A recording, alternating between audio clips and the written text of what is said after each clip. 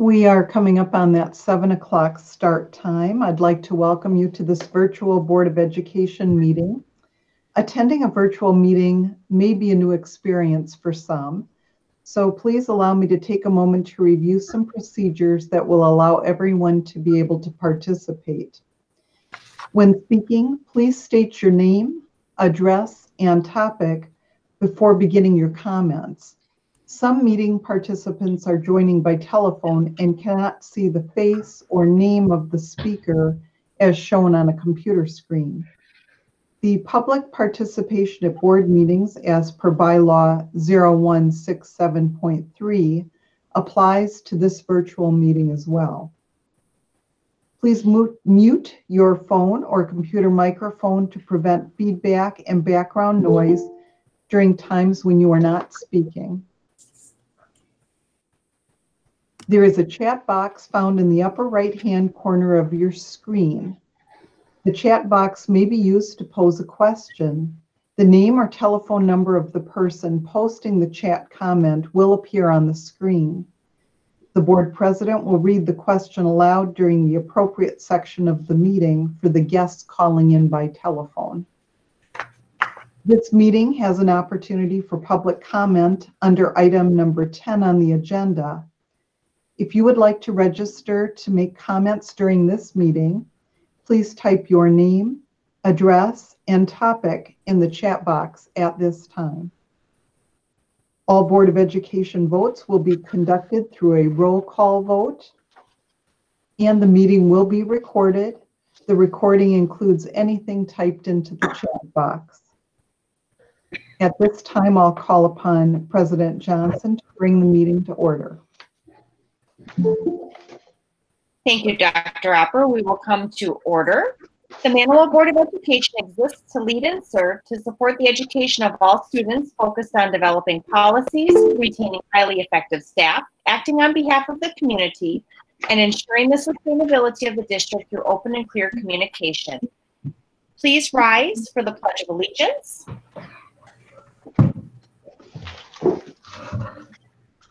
I pledge allegiance to the flag of the United States of America and to the republic which stands one nation under God, indivisible, with liberty and justice for all.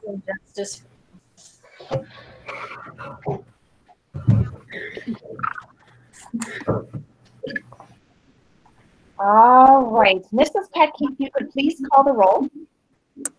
Mr. Seeger? Here. Mr. Forbes? Here. Mr. Holm? Here. Hold on. I heard two hears. Who am I? I didn't hear who it was. Mr. Seeger? Mr. Forbes? Here. Mr. Holman? Here. Mr. Scheller?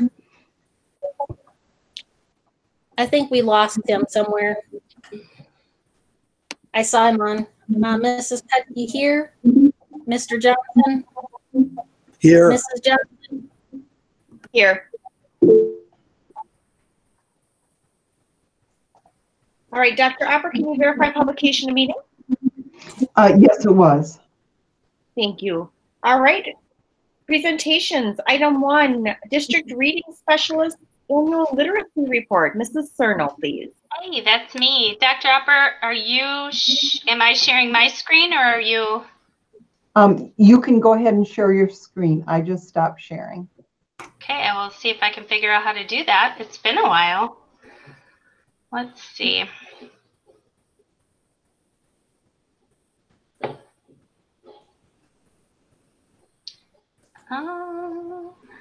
Let me know if you see it.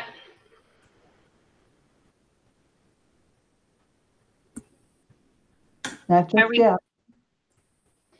On the toolbar, did you click twice, once to choose which screen and then another time to share? I believe, but I'll try it again. How about now? Yes, it's coming up. Yay. All right.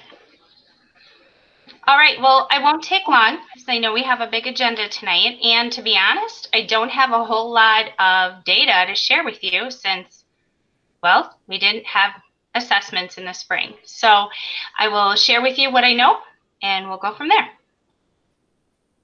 So the big question, how are our students doing with literacy? And the answer is, wouldn't we like to know?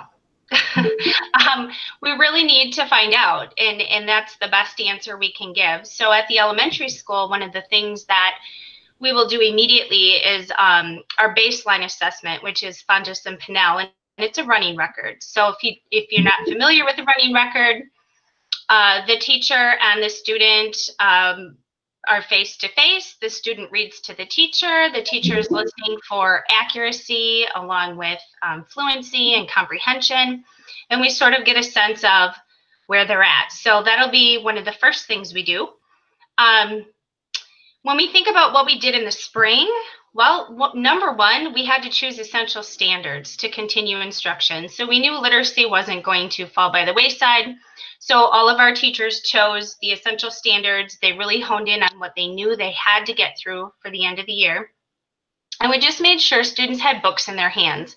That's one thing I'm really proud of, because whether it was the elementary school or the high school, our kids were reading, and they were reading articles and still getting books coming to them through the mail. And I think we did a pretty good job with what we had. We know there's a skill performance slide that's likely. Usually I would talk about the summer slide this time of year, but we have way more than a summer slide going on. We have a spring and summer slide. So we understand that and we're ready for it. We're sort of coordinating our efforts, trying to figure out how we're going to attack it. One thing that we've talked about is doing a flash forward and a flashback type of event. So it's protocol. So you would get your people together, the grade level ahead and the grade level behind, and sort of have a discussion with where your kids ended, where they need to go. So that's something we're looking at doing in the beginning as well. So this is a slide I always show. This is just like a permanent slide in my slideshow, because this is what we use, the workshop model. It's going to look different. And so that's really what I've been working on is no matter what type of, whether we're face-to-face or whether we're synchronous learning, we need to figure out what our workshop model is going to look like. So this is what a typical workshop would look like. The teacher would give about a 10 to 15 minute mini lesson. There'd be some independent time. They would check in midway through. They would pull some small groups, and then we'd wrap it up with a share. So one thing we're sort of tossing around is if we can't safely do small group work, which we hope we can, but if we can't, one of the things that we had talked about is getting our students familiar with using a Google Meet. So a lot like we're doing right now, students would have an opportunity to work with partners, small groups, or even a Google Meet with their teacher for conferring. Not only would that allow safety, but it would also get them used to doing something like that on the computer, which is something we didn't have the opportunity to really teach before we left last spring. What else can we do? This is just a continuation of things that are happening. So continued emphasis on literacy coaching. It's not going to go away. It's still a top priority in our district. Continued intervention work. For me, weekly literacy grade level team meetings to make sure everybody's on track. Professional development in our Lucy Calkins phonics. We now have the phonics curriculum grades K through 2. Collecting more data as always, continue focus on preparing students for the ACT, and then just always trying to figure out the why. We always are questioning and digging deeper. Same slide I hit in last year because I was super excited at what's coming up. I didn't lie to you. It said, hold tight, good things are coming, and good things are coming. So here it is. This is some good news. One of the few tests we have to show you is ACT scores. So if you can check out 2019-2020, you can see we have bounced back, people. So 2017, we were at a 19.4. We dropped quite a bit last year, and we have bounced back just right under the state average. So to me, that's success, especially knowing what kind of year it was. One of my favorite slides right here is the fact that there are some really key areas in literacy that we are pulling ahead of the state. This one in particular, the knowledge of language, we were at 72 and the state's back here at 48. Same with integration of knowledge and ideas. So there's some really positive things that are happening with our ACT scores, which is huge. But my favorite, what excites me the most is this one. So I have been in the district for, this is year 20 for me, and in 20 years, at least to my knowledge, I have never seen us above state average for writing scores, and that is huge. Writing's tough. It's a tough thing to teach. It's tough for our kids. So the fact that we are actually ranking above state average for writing is pretty exciting. And I like to end with, we don't really know a whole lot.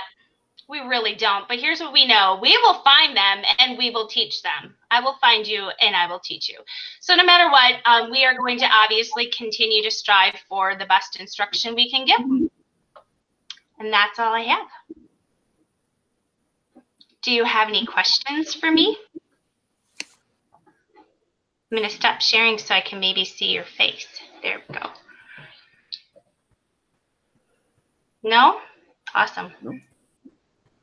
Thank you very much, Mrs. Cerno. Thank you.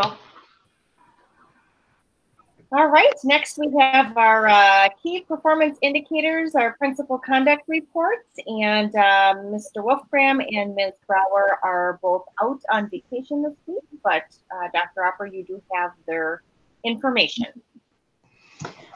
Yes, so this is the time of the year when we take a look at the summary of conduct. You're looking particularly for the more dangerous type conduct and looking to see a decline in that. We've had fairly consistent low numbers across the board. So first you see Ms. Brower's report. And then following that in the packet would be Mr. Wolfgram's report. I'm happy to take down any questions that you might have or any follow-up that you'd like to receive from them next month.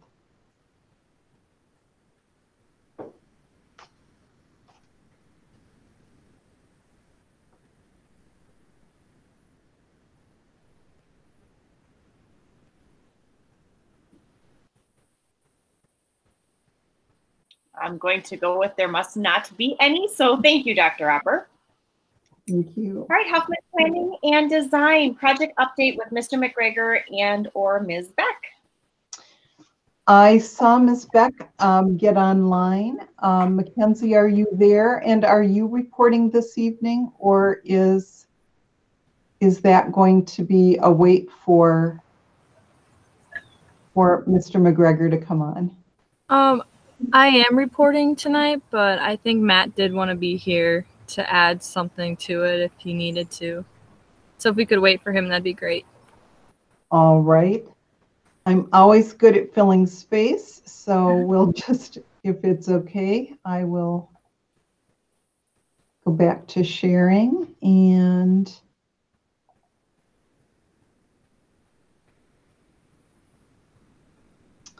I will go ahead and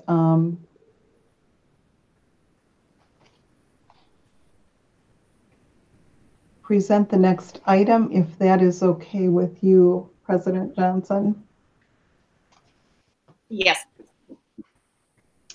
All right, so we have had a very diverse committee meeting for the past 4 Mondays.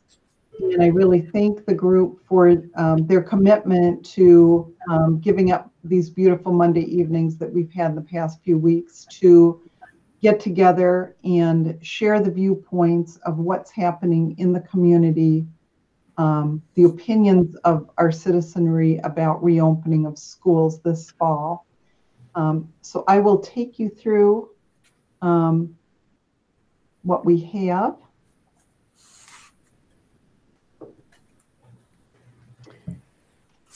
And so this is the charge of the committee. And unlike some of the committees that we've had in the past, this committee was not charged to reach consensus or to agree to all elements of a plan.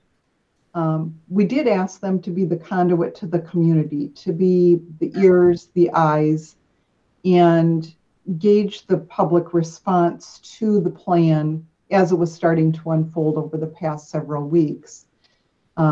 We asked the committee members to listen and report back on parental concerns. Make sure we're thinking of everything. So ensuring that all facets of the plan were as safe as possible and that we hadn't forgotten anything. And then also to assist with public relations and communications, getting the word out in any means possible. Sometimes word of mouth is the best approach to that. So here you see a list of all of the different people that participated. You can see how diverse the group is. Everything from our medical advisor and the Cobeson terminal manager here in town, to a wide array of parents and family members in addition to our staff. So many different viewpoints being represented by this group. And again, I'm thankful for each and every one to dedicate the time that they did for them. Our primary goal all along was a commitment to high quality education while trying to mitigate the risk of the spread of COVID-19. So the primary goal of the board tonight would be to provide feedback and ultimately provide an approval of the reopening plan. We invite conversation, debate, and editing of the plan as we go along in the hopes that there's something at the end that you are prepared to approve. So across the county, we've been meeting on Mondays with the Waupaca County Department of Health Services, as well as all the county superintendents. And occasionally we have guests join us from other counties, superintendents and or nurses. We came up with 3 levels of risk. Currently, we're in the orange column, the moderate to high risk category for Waupaca County. As of this morning, Mr. Wote indicates that across the county, the southern part of the county where we have our larger communities, we have the largest incident rate of people testing positive for COVID-19, but that all communities across the county have been affected, to include Manawa. So we are currently in the orange column. And so what you see reflected tonight is what is best recommended by our medical advisor, the Waupaca County Department of Health, the CDC, the Nurses Association statewide, as well as statewide DHS. Lower risk, or that yellow column, would be something we could go to if we see a steep decline, perhaps after a vaccine and the outbreak starts to flatten the curve, and or we see a situation where there's a declining number of people actively having COVID-19, we might be able to move into the yellow zone, which would be gradually moving more and more toward what you might have expected last fall, 2019. And then if things were to become increasingly worse, school closure would be the next step, which for us would mean online synchronous learning for our students.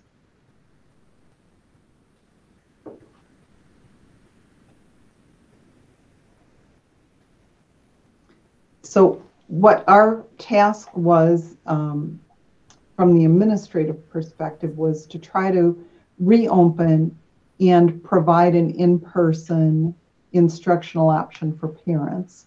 That was probably the most frequently noted item in the parent survey. But we also had to make adjustments accordingly as risk levels would change. So we're offering at this time 3 parent choices. We're hoping within the next couple of weeks to be able to survey parents and get their intentions on these 3 choices. One would be the in-person classroom instruction.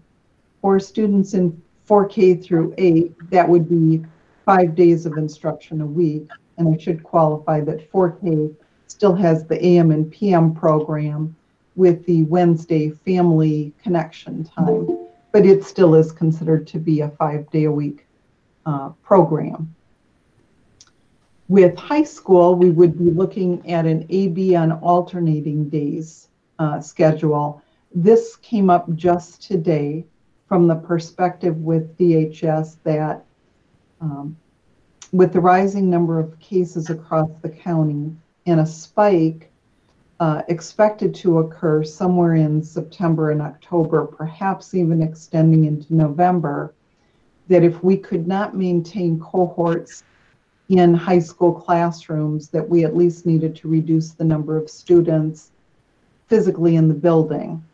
So Mr. Wolfgram previously had talked about an alternating day, so Monday, Wednesday, Friday for one group, Tuesday, Thursday, and then the next week having that switched, along with having a modified bell schedule so that we don't have students that do need to go to different classrooms all passing in the hallway at the same time. And again, physical distancing and or face covering as is appropriate. And you'll see we detailed that out a little bit later in the presentation. Synchronous learning is the next option. That's live, real-time online instruction. Some people still call that virtual. We wanted to choose a slightly different name because in the spring of last year, we did virtual instruction, but it was not live real-time. So we wanted to make a distinction about what we intend to do as an offering. That would include what Mr. Covarrubias showed me today, a lanyard much like the one I often wear, would have a microphone attached to it so that when the teacher is speaking, the teacher's voice would be clear and you wouldn't hear any other distracting noises that might be going on in the classroom while the teacher is providing a live lesson. There would be daily, or in the case of high school, hourly attendance. And then finally, we would have blended instruction. This would offer the parent a combination of in-person and synchronous. So you could imagine, for example, a parent who wants their child to do online learning most of the time, but perhaps they're taking welding. So they would come in and work in the welding booth during welding class, but would take their other courses online. Or in the case of a student with a serious health condition, they may not be able to be live online throughout the entire day, but might do some synchronous classes, and some they might watch the recorded lessons at other times of the day because perhaps they need to rest during the day. The blended model would have a written plan, and you saw an example of what a written plan might look like. The form for that was included in the board packet. So the building consultation team would meet, everyone would agree to the appropriate plan for the student, and then you would sign off on that as a school. Any questions so far? At any point, if you have a question, board members, please feel free to stop me. It might be helpful to talk about things in real time.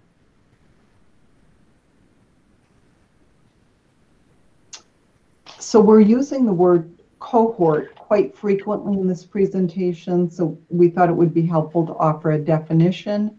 This is when students are grouped consistently throughout the day, and if there is any switching to be done, it would be the teachers coming to the cohort. Students with specialized needs would have their uniquely written plans or IEPs as one might expect.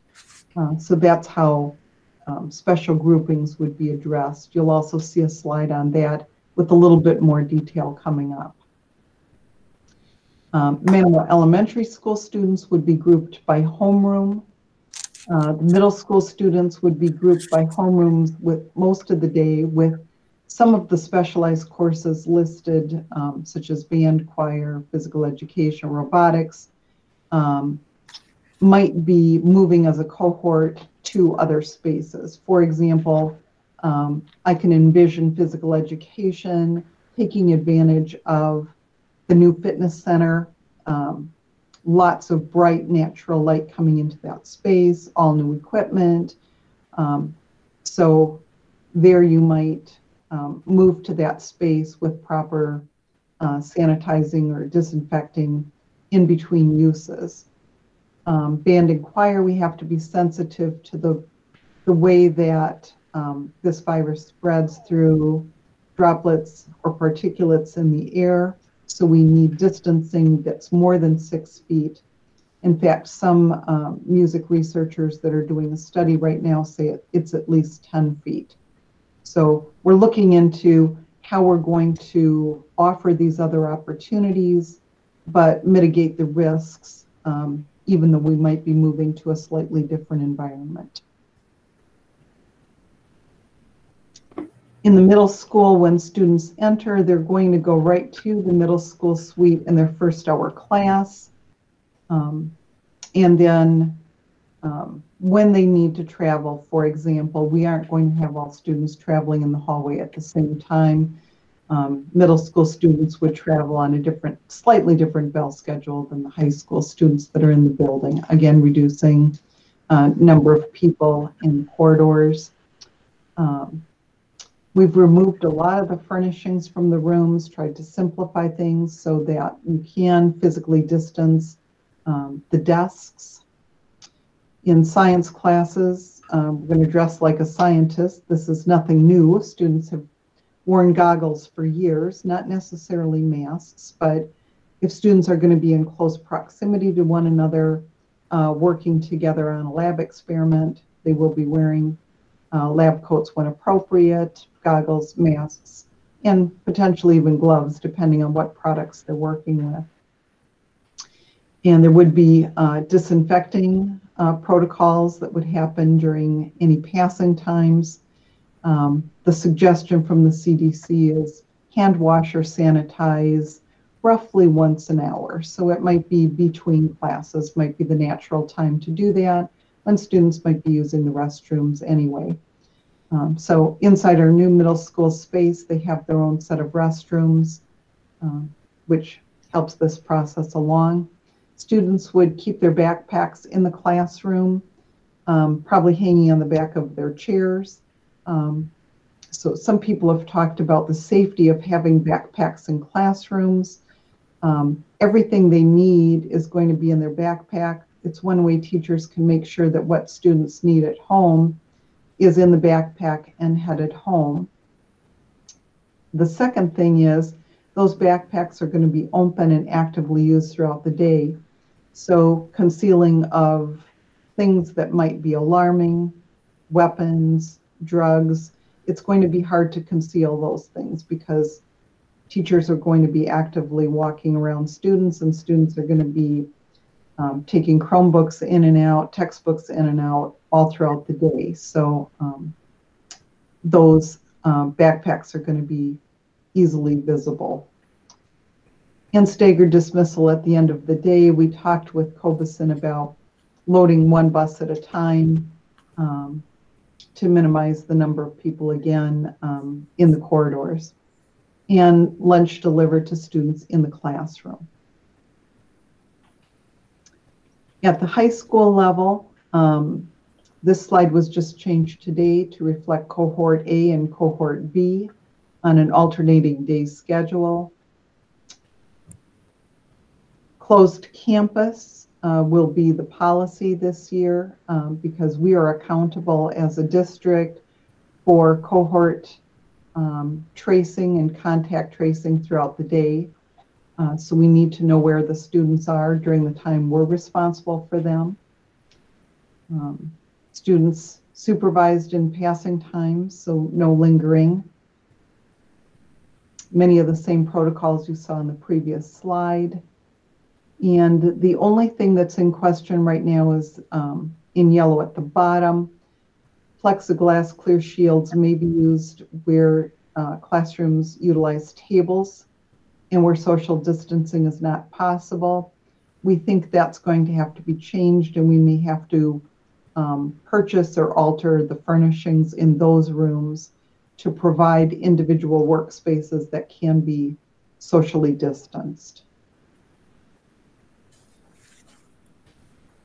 Pausing again for a minute if there are any questions.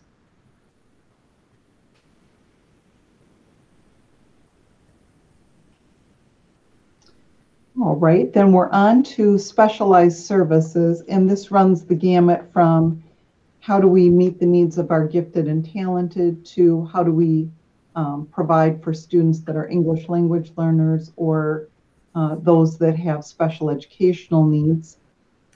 Again, it will be based on their plans, and the teachers will sanitize spaces if they're bringing students into a separate space to work on a skill. Teachers will be wearing face shields and or masks at all times, and in some instances, as with our therapists, we may be using plexiglass barriers, much like the ones you see in our offices right now at the elementary building.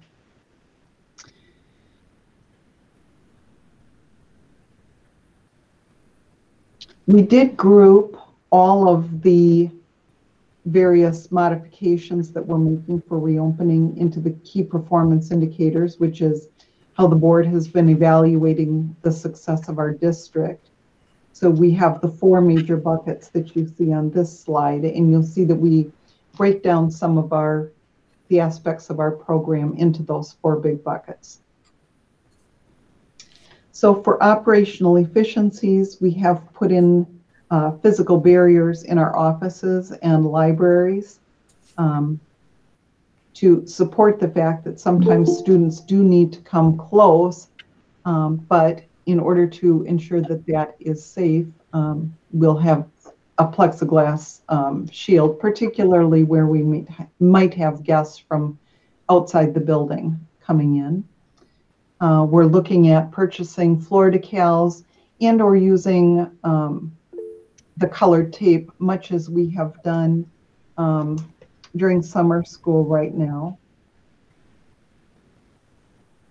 In terms of signage, the CDC provides free print posters that are age appropriate, everything from very young child to adults. And those are free to print and laminate for posting around the building. We're going to be using water bottle fillers only. And I know there's been some discussion about adding additional water bottle fillers at the elementary building. We are adding hand sanitizer stations around the building. Students not using lockers, but using backpacks instead. Already at the elementary building, if you've come for one of our athletic events, summer school, you'll see that we've removed much of the extra furniture, and we're storing that in storage spaces and or the common spaces that we are not going to be using to optimize the amount of space inside the classroom for 6-foot distancing. And shared spaces, things like the commons or the cafeterias or other large spaces are not going to be used. If they have to be used for larger group activities, they will be properly sanitized between use. Modified traffic flows, we're trying to get one direction. If you come into the elementary now for any of our activities in summer school, there are arrows and caution tape that cause you to flow in one direction. And we are limiting non-essential visitors to the building.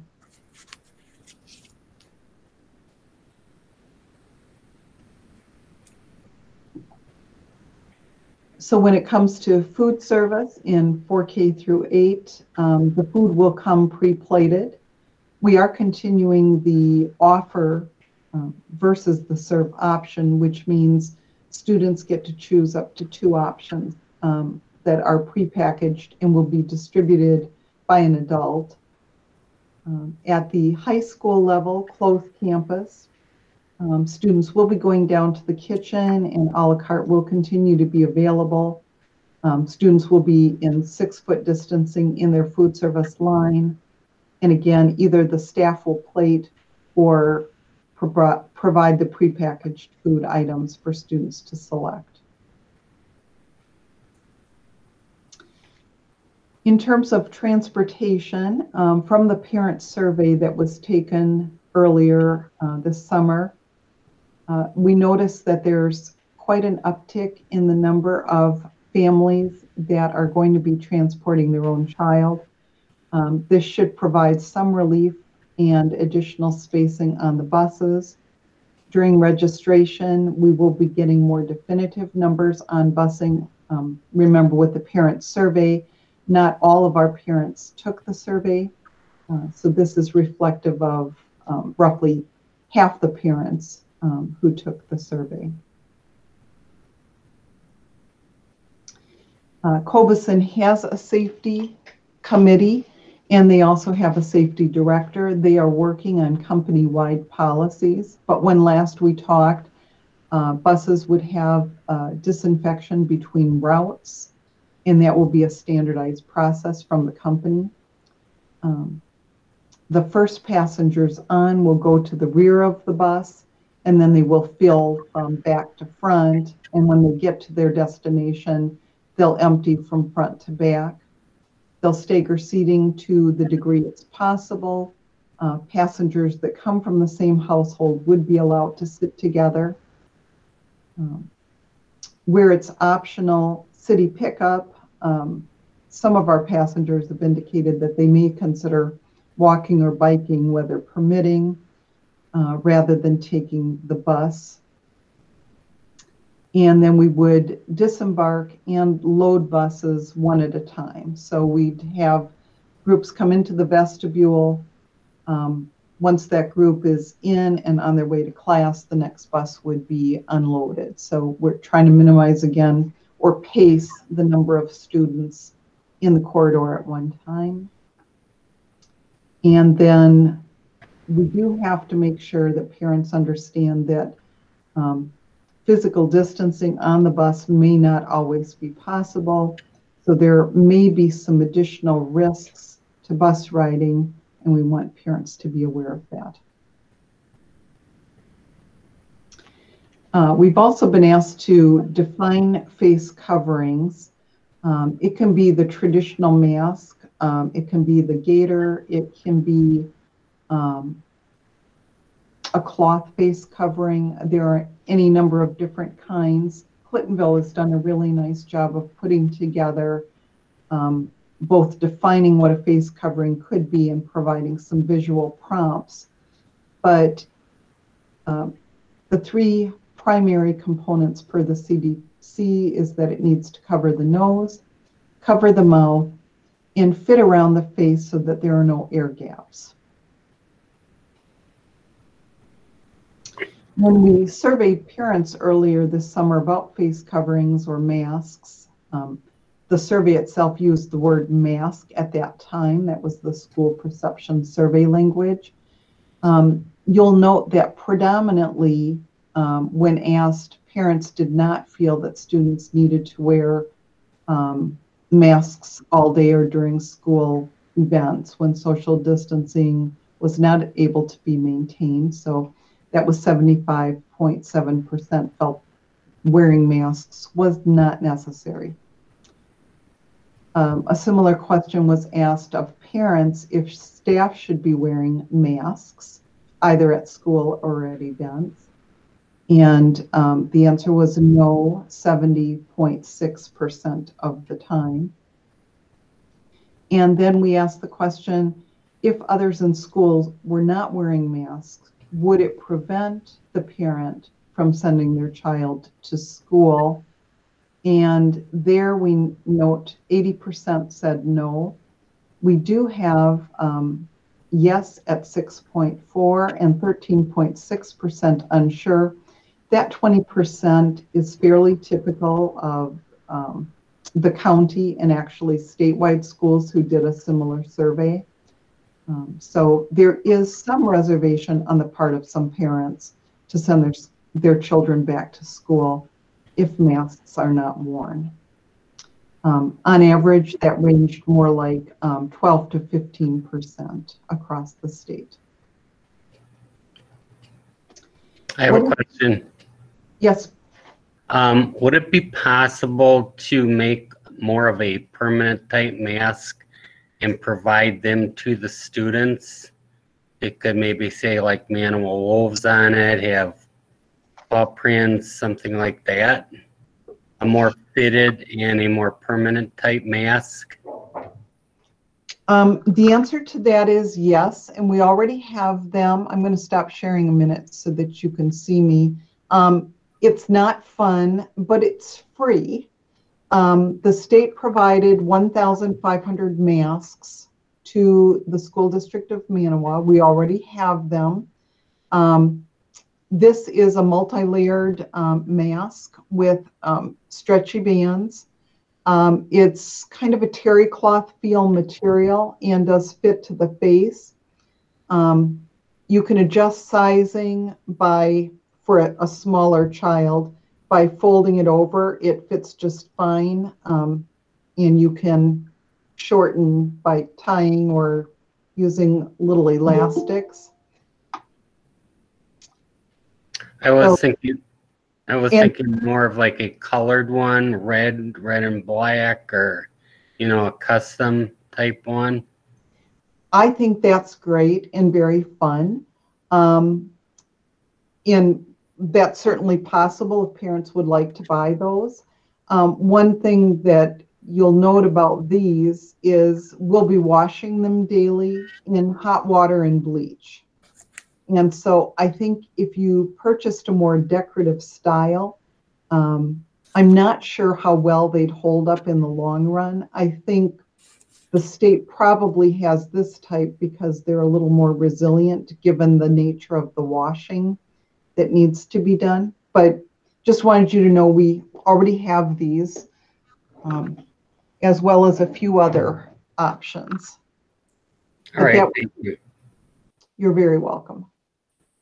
Dr. Opper, Mrs. Christensen had asked, could the free ones be silk screened? I don't know. I've never asked that question. I don't know how it would hold up in the wash. I know the nice t-shirts that I have, I don't bleach those. I'm kind of careful with them so that they hold up longer. So That would be something I'd have to look into, but I'll make note of that. And I will ask if they would hold up.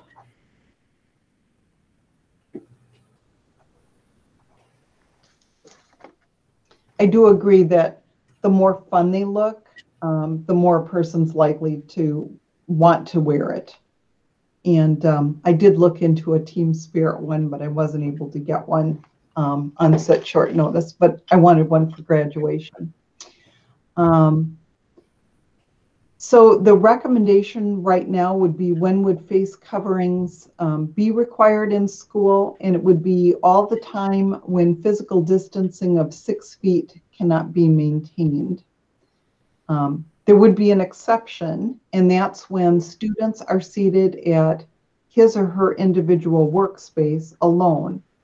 And that's with the understanding that those workspaces are at 6 foot distancing in the classroom. So if a student comes in with their mask on, they sit down in their workspace, they would be able to take the mask off. But just as I keep mine handy at my desk, students would need to keep them at the ready, because if the teacher approaches and is going to work with them, maybe it's math time, checking on how they're processing the information, the student would need to put their mask back on. When the teacher steps away, the student would be able to remove it again. What we're hearing from the Department of Health and Health Services, as well as the CDC, is we're monitoring exposure times for close contacts. That a close contact is considered being in less than 6 foot proximity with or without mask for 15 minutes or more. And that 15 minutes can be consecutive 15 minutes or cumulative 15 minutes over a 24-hour period.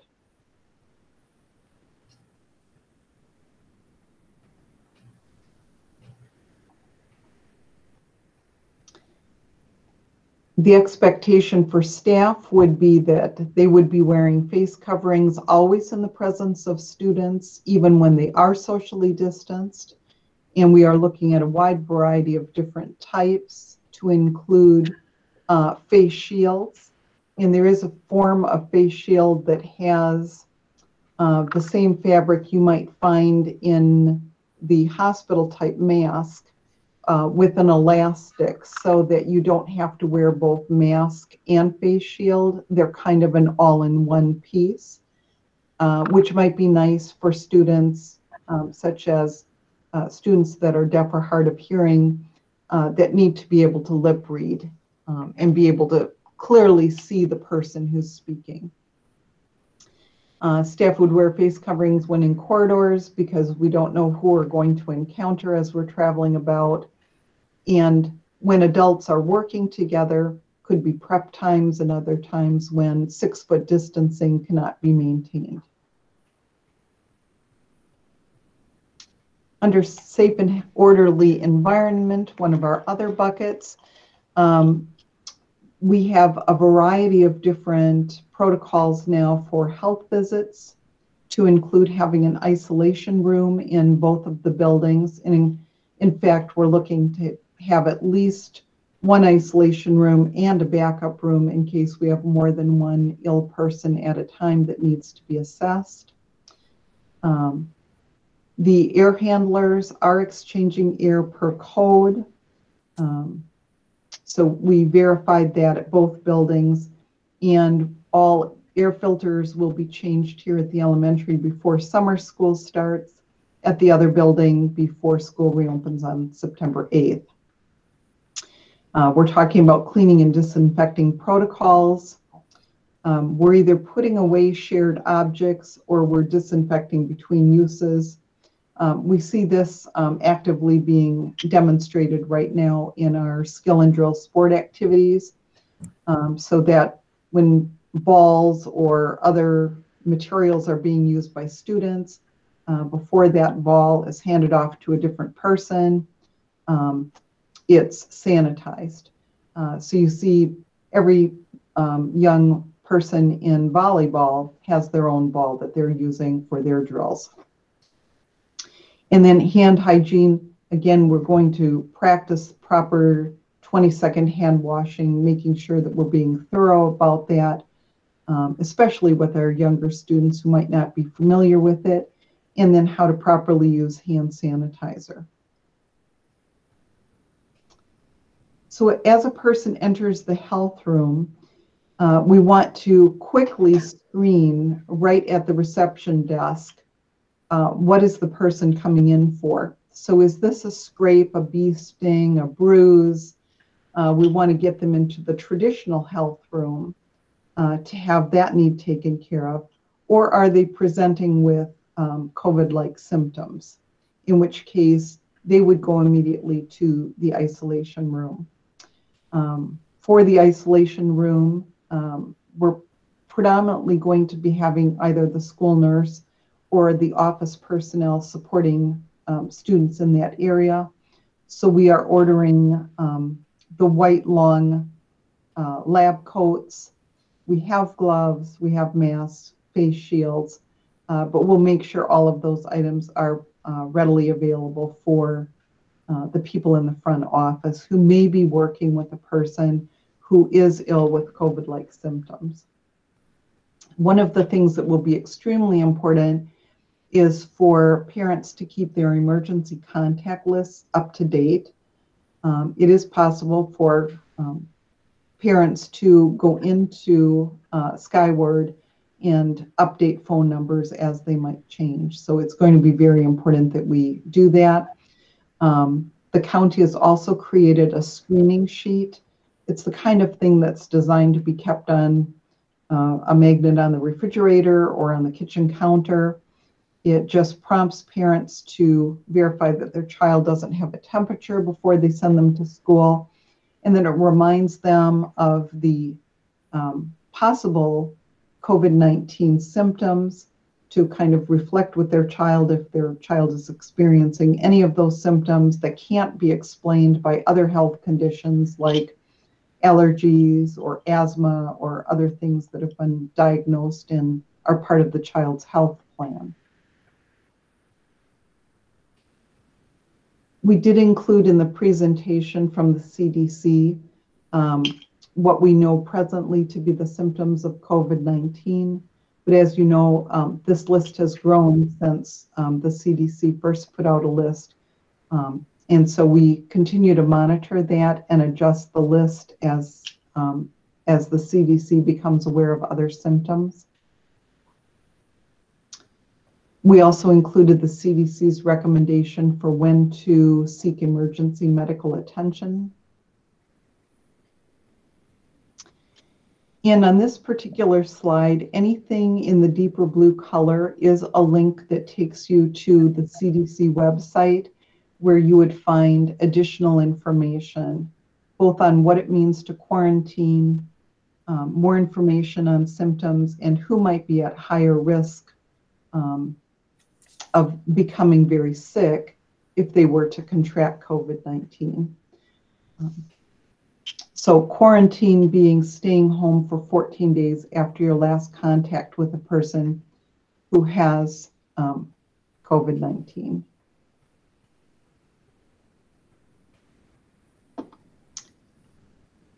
We also were requested to put down a protocol for re-entry after illness.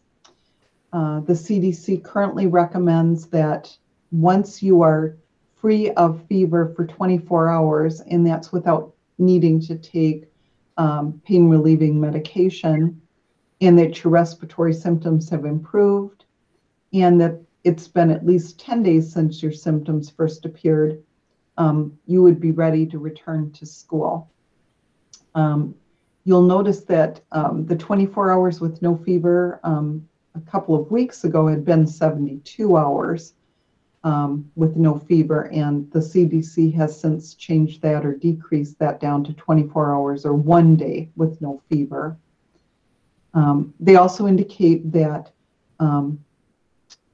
either a doctor could give a readmit, and in the case of our medical advisor, he said his nurse would be authorized to assist with that kind of readmit where appropriate. She knows how to do the screening and or COVID-19 testing.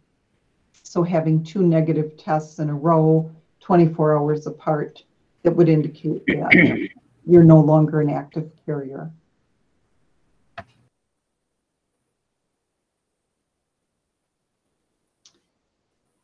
So I'll pause there a minute before going on to the technology section.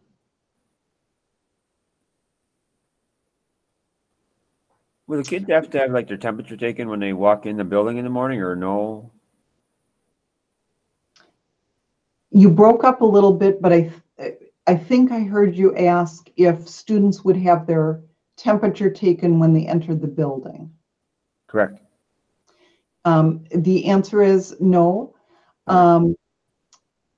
One of the concerns that DHS and even the CDC has in their latest guidelines is that it might cause too many people to congregate, waiting to have temperatures taken.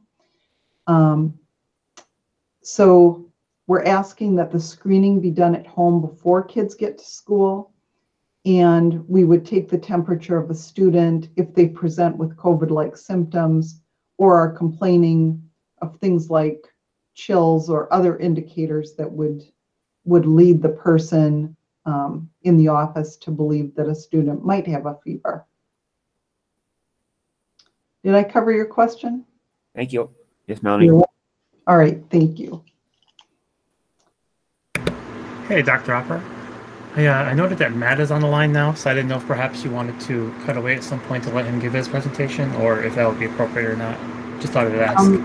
When I'm done with this presentation, then we won't break mid-presentation. So we're now to the technology section. So when parents were surveyed about technology. Before you continue on, Dr. Hopper, there is one question out there that actually relates to the previous slide as far as testing, and that is from Jeremy Bennett, who asks, is that an antigen or a mucosal test? That would be the swab test, I believe is what is currently being used, but I will jot that down and confirm that with DHS. Because I don't want to give any misleading information. And thank you, Jeremy, for asking that question. Sorry, I didn't catch it. Thank you, President Johnson, for monitoring the chat box. And when I get that answer, Jeremy, I can add that also to the slideshow for the sake of clarity. Moving then on to technology, most of our parents, 82.1%, indicated that they had reliable internet at home. So 59.5% felt very confident or confident in supporting technology at home. That was reassuring, although we had hoped that the numbers would be higher. So you're going to see in an upcoming slide that we're going to do some things, hopefully, to build confidence both of students and parents, since we are going to have more technology available for families, should that be needed. And then who owns the devices? And you see it's a fairly good blend of personal and district-owned devices.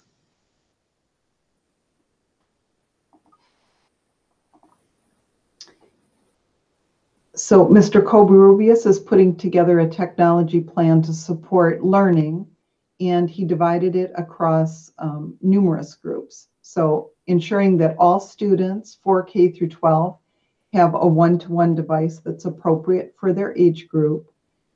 So that means that we will be doing a tablet type of device. It's made by the Chromebook manufacturer. But for those that are familiar with the iPad, it's a ChromePad, similar to that, functions like that, works well for the younger age child who might not yet know how to type. And then we have added Chromebooks so that there is enough that each student would have their own device. And we heard Mrs. Cerno explaining earlier that one of the things teachers will be doing is giving children in class an opportunity to get used to their devices, practicing in class with the teacher, so that if they were learning from home, either because we have a snow day or we have some kind of a school closure, that students would be more confident in how their devices work.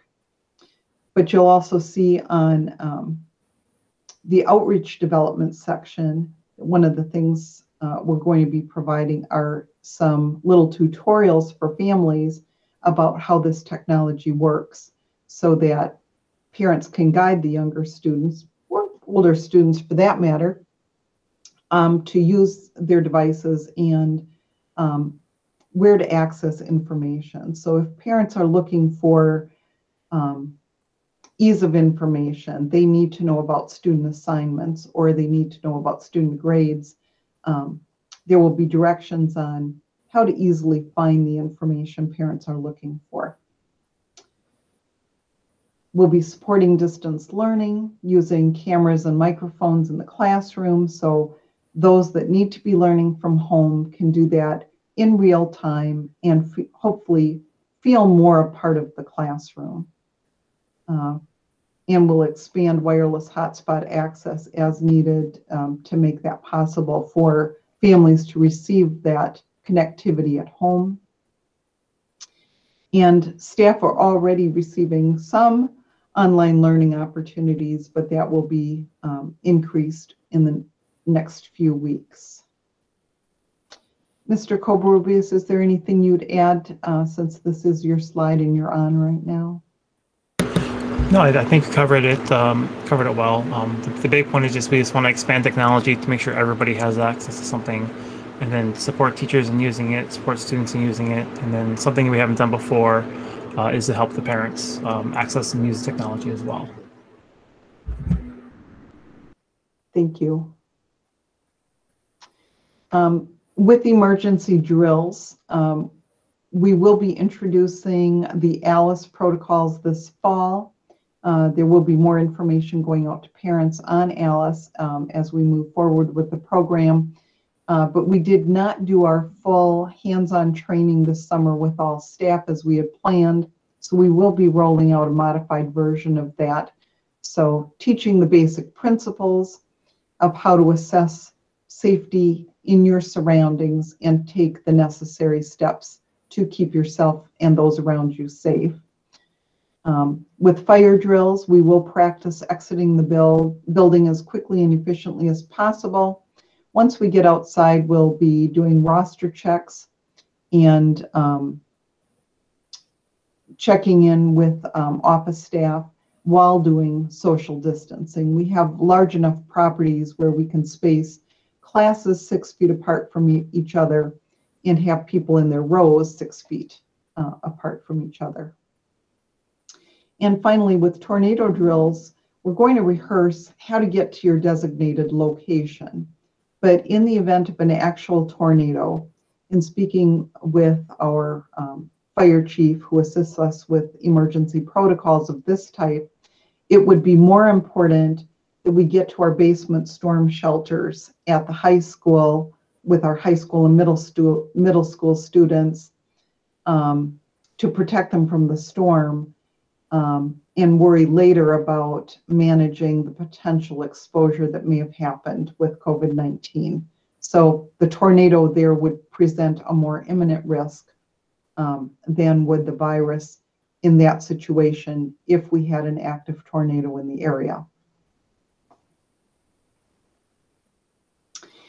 And then learning at the elementary building, teachers are going to stay, students are going to stay with their classroom teacher. Specials are going to come to them for the most part. We're working again to remove furnishings from the room to accommodate student desks at 6 foot distancing. And again, live synchronous opportunities will be available, and those lessons will also be recorded for students that maybe because of health needs need to watch the recordings at other times of the day.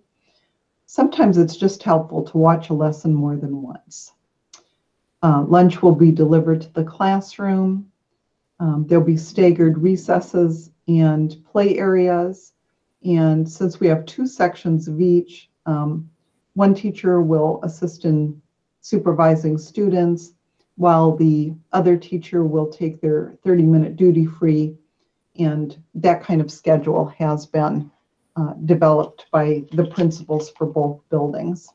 If that hasn't already been discussed, I'm sure they will be doing that at an upcoming meeting. And then because we have AM and PM classes for 4-year-old kindergarten and early childhood, there will be disinfecting that would go on between the 2 sessions.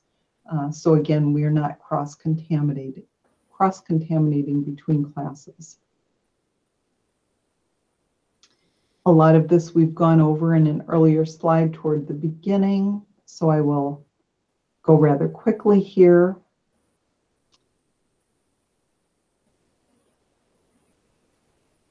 With social emotional learning, both school counselors were a part of the committee.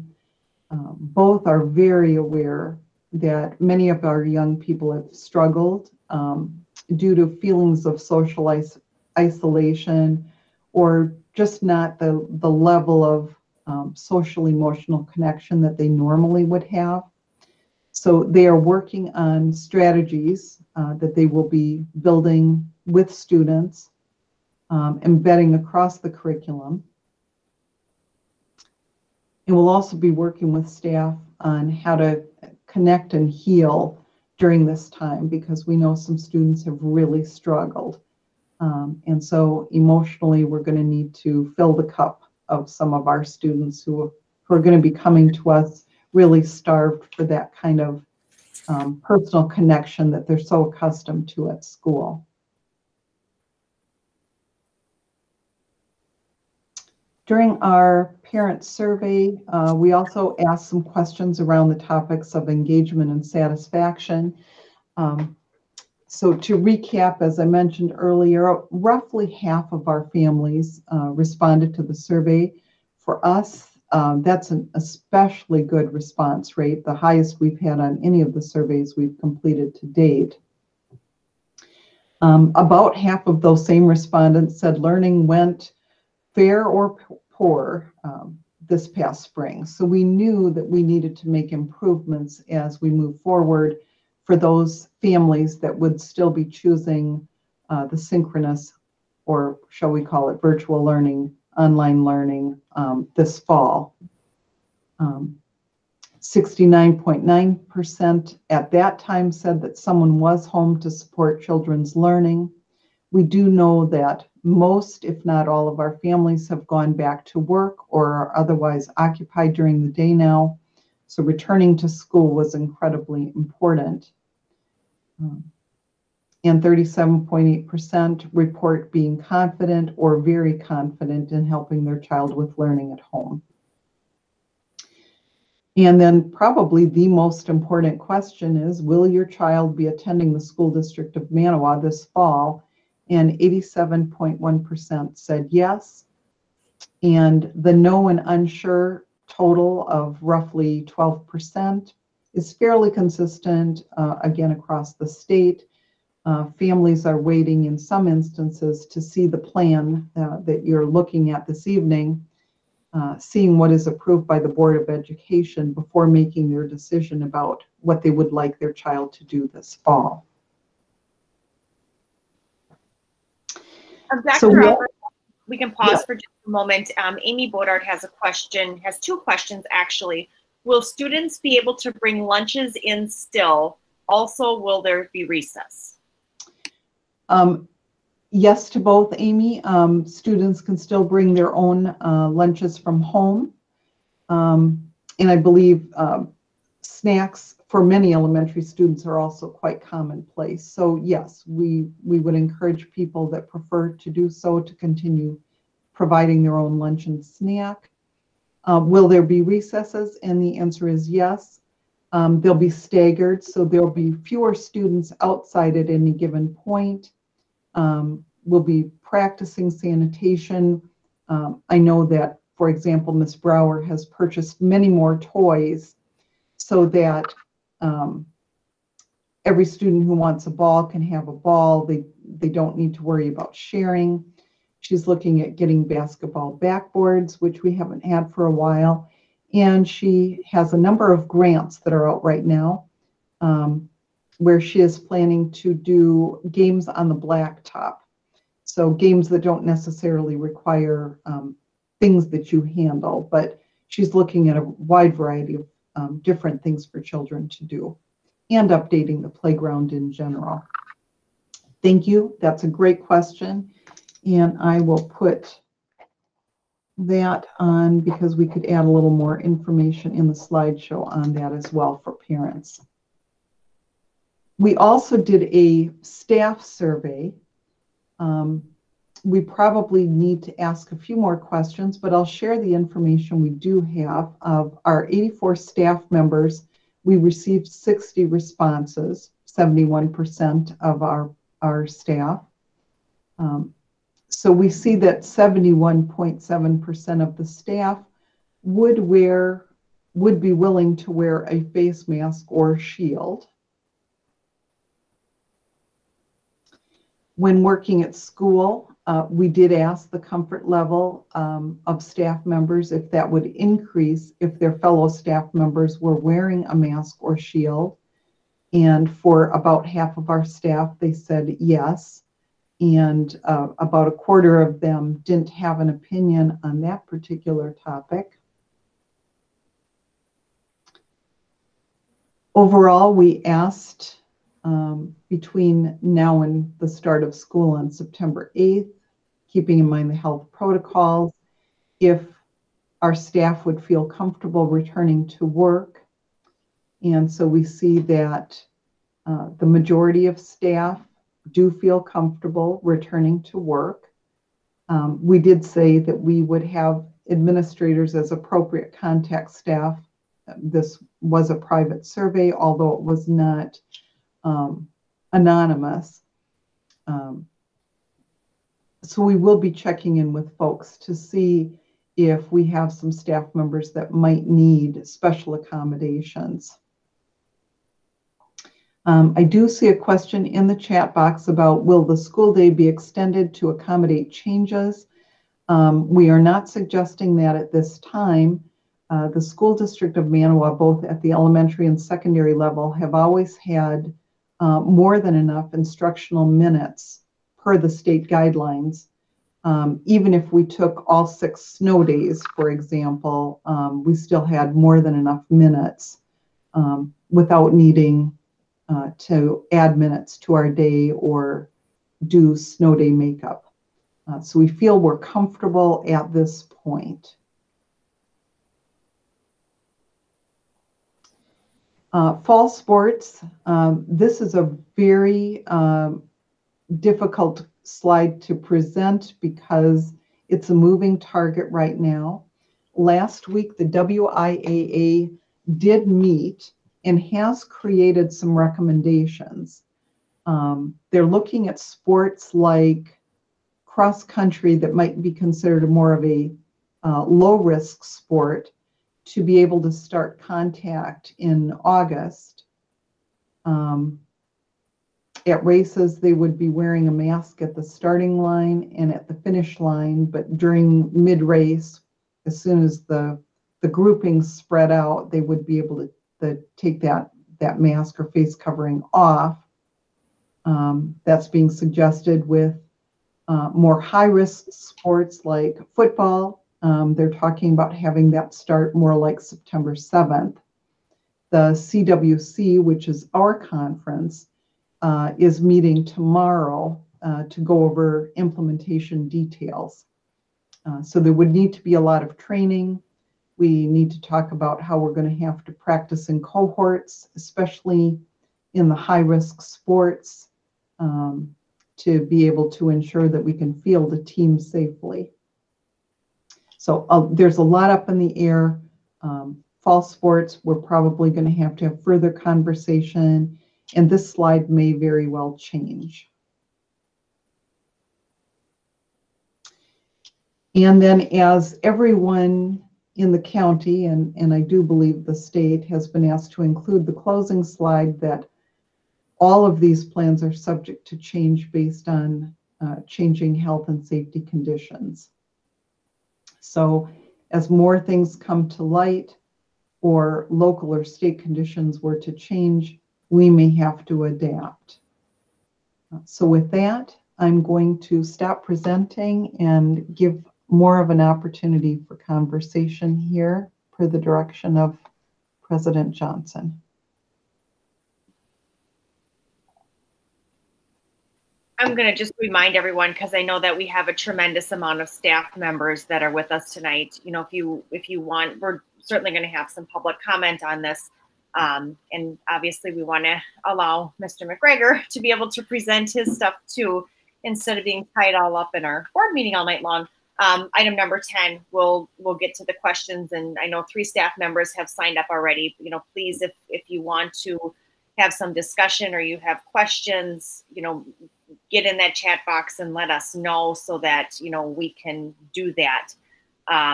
If there are no immediate pressing questions, I would jump down to Mr. McGregor to do his presentation so that we can occupy no more of his time than what we already have this evening.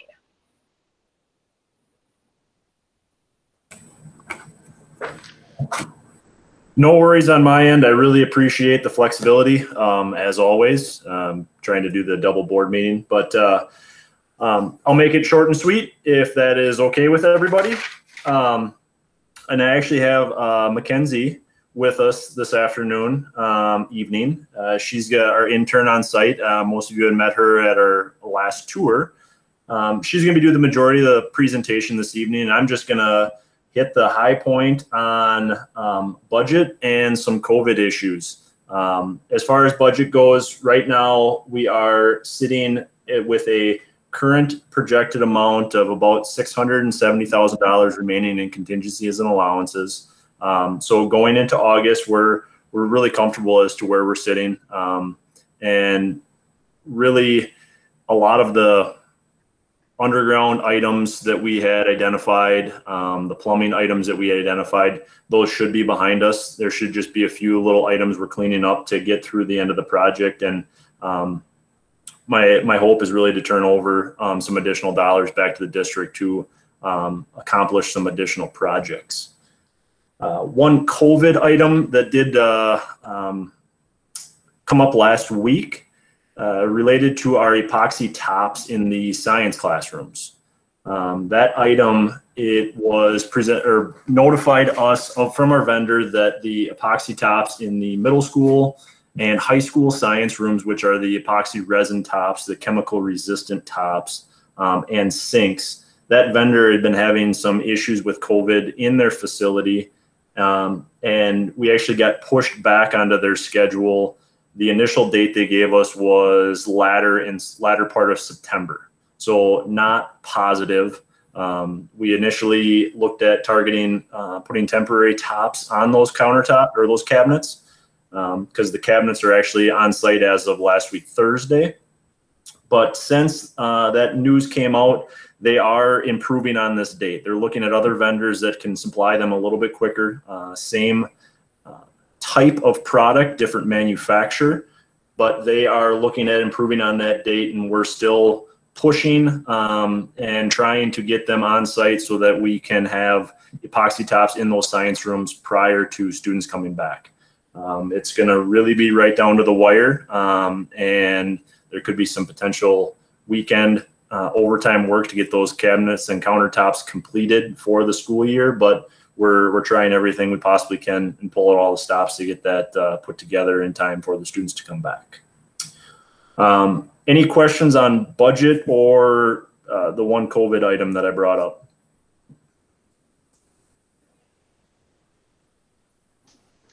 With that, I will turn it over to Mackenzie, and she can kind of give you a rundown on schedule as we sit currently.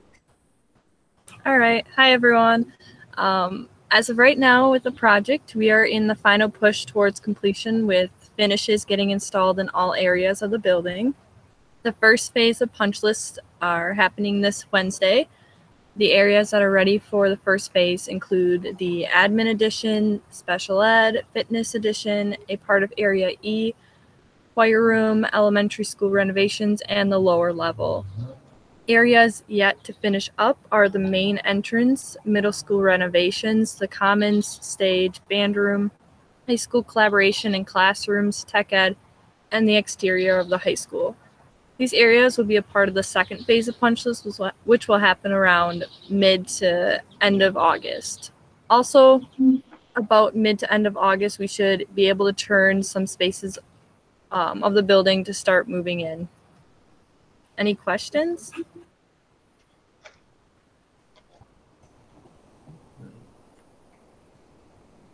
It's getting exciting. I contacted our fitness center vendor to schedule the installation. So it's going to be really exciting when we start to see those new items going into that beautiful space. I know this phase of the project, we often get a lot of questions, especially now that you had graduation on Saturday. A lot of people saw the space, and their questions might come up that, hey, are you going to make it? Or is everything going to be ready on time? We are looking that we're going to have everything ready and occupiable for the students. That doesn't mean that Hoffman is going to be done, gone, and off the job site. We're going to still be around. We're going to be taking care of loose ends, cleaning everything up, and making sure that we're completing all of our contractual obligations with the district and with the contractors, and making sure everything is completed satisfactory. But with that, a lot of these spaces, you can go in them 1 week, and Mackenzie would know firsthand. You go in them one day, and then 2-3 days later, that's a completely different space. They turn around so quick when you get into these finishing stages where floorings go down, caseworks get set, ceilings go in. Those spaces transform really, really quick. Any other questions, referendum related? Anything to say on the vacant lot? I know I actually parked in the new parking lot on Saturday, but for those that haven't been passed recently, do you want to talk a little bit about that, and perhaps when are the light poles going in? The light poles are on site. They should be going in. They're getting the contractor on site. They should be going in the next couple weeks. And that'll kind of be the last piece to button up that the operational referendum project, as it was the old elementary school site. So that'll be a long time coming, because that was one of the first projects we started when the referendum passed, and it'll be coming up very, very quick to turn that over to the district and get that space as well punched out and turned over.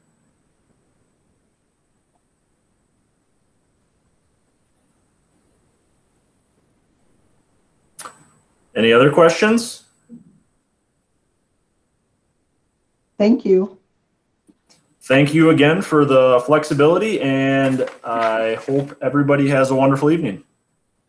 Thank you, Matt. Thank you, Mackenzie. All right, item 6, annual board appointments. I am appointing Director Lucas Seeger to the vacant position on the Board of Education Curriculum Committee, and that will run through next April. Announcements, contributions to the district. We received a donation from A. Storm and Sons Foundation Incorporated, $3,000 for our fine arts program. Consent agenda. Would any board member like any item removed from the consent agenda to be dealt with separately? I don't know if I need it removed, but could you review who the coaches are for those 3 positions? It should be coming up on your screen. Are you able? I see it. All right, I'll scan through those then. Hey, Bruce, I was going to say, can I recant from voting on the consent agenda? Well, it's by general consent, so. Okay. And then the next grouping is football and that I'm going to have to scroll a little here to get everybody's name in.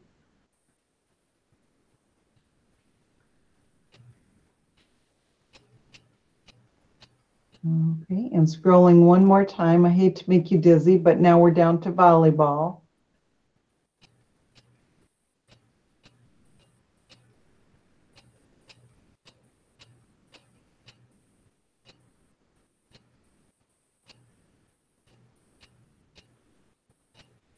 Did you catch those? I did, thank you. You're very welcome. And Mr. Scheller, if you would like to be noted as having abstained from comment on the consent agenda, even though we vote by general consent, it is duly noted, as you are one of the pending coaches. Would any board member like any item removed from the consent agenda to be dealt with separately? Okay, then we will vote by general consent. And hearing no dissent, the consent agenda carries. Item number 10, public comments. And so first one that got their name in tonight would be Ms. Breaker, health and safety face coverings, if you would. Pardon? I do believe the first person signed up is Sandra Ryerson. Oh, I apologize. I was looking at the chat box and mine only goes up to Ms. Breaker. Oh, okay. I took a written note as well as we were going along. Gotcha. Okay, Sorry. so then I'm sorry, Breaker, we will have Ms. Ryerson go first, please. Thank you. School opening, Sandra Ryerson. What is the data that supports mask requirements and cohorts? The reopening presentation doesn't give you a breakdown of the information used in the risk designation. They use burden, case rate per 100,000, and trajectory percentage case rate from previous to current week. Counting cases, the CDC is counting influenza, pneumonia, and COVID all together in a case number. We should be able to understand what particular illness is driving the positive numbers. Can we believe the numbers? At the end of last week, Andrea Palm stated that at least 17,000 negative test results were not being documented at the same rate as positive tests. Have all of the Waupaca County numbers been accounted for? These numbers have influence over the risk calculation. Senator Nash is calling on state and local public health officials to publicly announce in their agencies currently having backlogs or had backlogs at any time since at least June 1st in reporting negative COVID test results. He's also demanding that state and local public health officials appropriately correct all data, particularly positivity rate calculations upon entering all backlog negative results. If we review the trends, positive versus hospitalization and death, positive test results have been going up, but more importantly, hospitalization and death numbers have been consistently trending downward since the end of May. This should be celebrated as it is an indication that the severity of the illness based on a positive test number is going down. Hospitalizations for Waupaca County as of today, there were 15 people hospitalized for COVID in the Fox Valley region, which we are part of with 7 other counties. What about deaths in Waupaca County? Of the 14 deaths recorded in Waupaca County as of July 12th, 11 of the 14 were from one facility. This would indicate that the remainder of the population outside of this one facility is doing very well as far as the severity of anyone testing positive for COVID. Do the masks proposed actually work to keep virus particles from getting to someone? What clinical studies have been presented to support that hypothesis? Have there been clinical studies to determine the effectiveness of long-term mask usage for children? CDC publication EDI Journal Volume 26, Number 5 has an evaluation of some documented mask testing. One finding in a pooled analysis, we found no significant reduction in influenza transmission with the use of face masks. In Volume 26, Number 10, the following is stated about cloth masks. To our knowledge, only one randomized controlled trial has been conducted to examine the efficacy of cloth masks in a healthcare setting, and the results do not favor use of cloth masks. More randomized controlled trials should be conducted in community settings to test the efficacy of cloth masks against respiratory infections. What's a clear gate that we have to pass to get back to normal? If we're waiting for an effective vaccine, how are we going to know it's effective? Remember, influenza, pneumonia, and COVID are grouped together. Every year there's an opportunity for a flu vaccine and pneumonia, and we know that that's not 100% effective. I also believe that the Manoa School District needs to have an advisory medical professional who is neutral in the COVID discussion. I believe that there may be a conflict of interest with Dr. Gedderts, as he's also on the Waupaca County DHS committee. Let's look at all the numbers and facts for our specific area and make fact-based decisions which continue to allow parents to decide the best choices for their children. Thank you. Thank you, Mrs. Ryerson. Did you have anyone else, Dr. Opper, before the chat box group? No, second on the list was Ms. Breaker. All right, Ms. Breaker, if you would like to go ahead, please. All right. Thank you for the opportunity to speak tonight. My offering to you is fairly simple in that my focus is solely on the health and safety of everyone who enters our school buildings. Above all, lately, that is what keeps me up at night, as I am sure it does for all of you. We as a district and you, the school board, with the final say, always have the safety of our students and staff at the forefront of our policies and procedures. So that is nothing new. But what's new this time around are the potential unknowns. What's new this time around is the pace of the changes.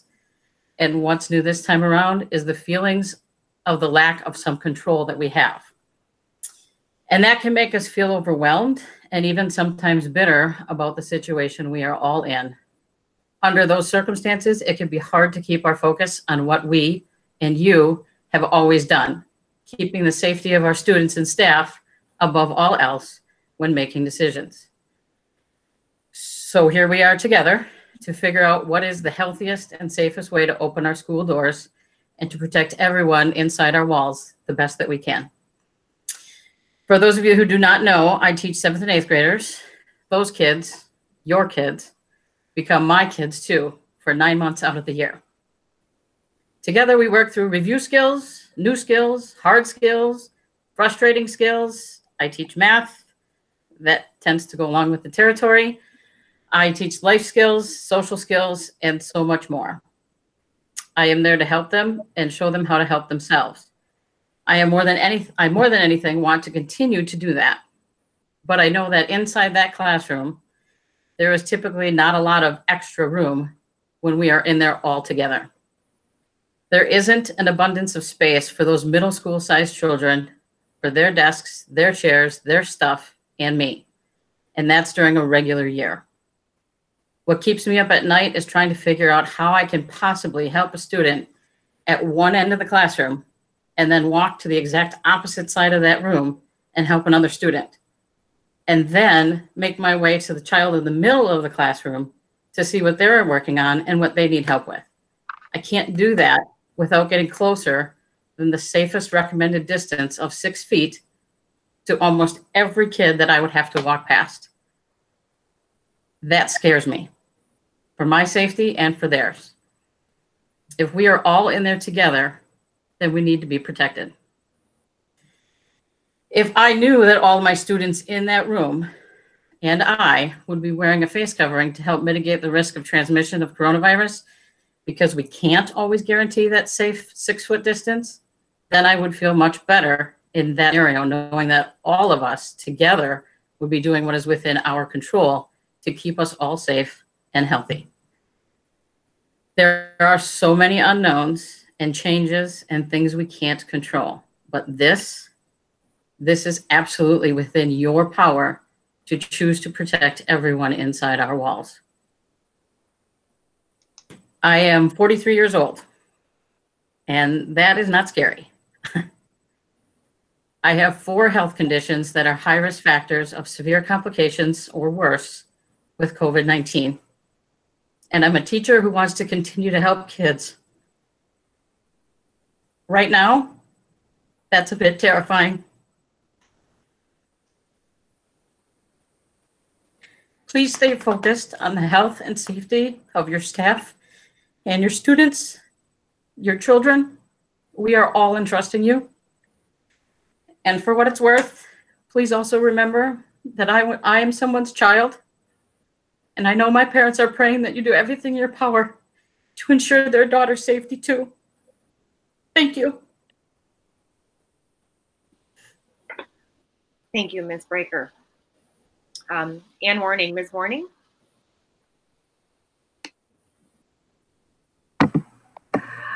Good evening. I'm just, a lot of the concerns I had, the comments I made were addressed as you went through your meeting tonight. So I don't have a a great deal to say, but as Tracy said, the position I'm in, and my age right now, I'm trusting that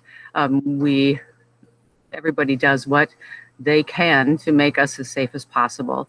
The face coverings, the masks, where you talked about if 6 feet would not be maintained, I would like to suggest that it be possible for individual teachers maybe to be able to have that option to require students to come in and have a face mask in their class individually, depending on where we are at and what our health issues are, what our ages are.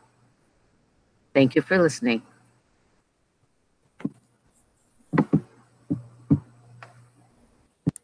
Thank you, Ms. Warning. Jeannie Meyer, Ms. Meyer.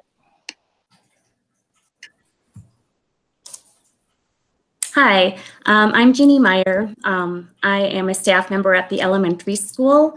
A lot of my points were also made by Tracy Breaker earlier. I too am worried about the health and safety, not only of my students, but myself.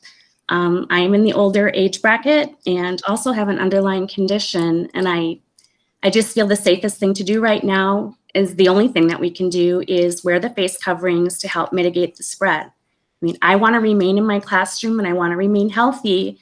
And if I'm out sick with COVID, who's there to teach my class? I don't think there are very many subs that are going to be willing to come into a classroom. I have 26 students on my list this year. That's a lot of elementary students, and typical of them, they are not going to be socially distant very easily. There is no possible way to social distance of 6 feet with 26 students and their desks in my classroom.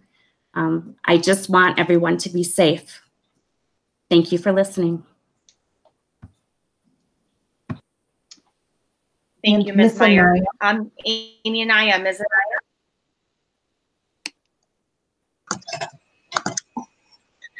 Good evening. Thank you for listening. I wanted to bring up something that Ms. Warning had pointed out, that we could make, that some teachers could require it and others wouldn't. I think if we don't all have a unified procedure in our school district, or at least at the high school, middle school level, that it would just create more problems and disciplinary as well as behavioral for the students if they don't know what to expect from the whole school. So I just wanted to address that fact that I think we need to be united in this as a school.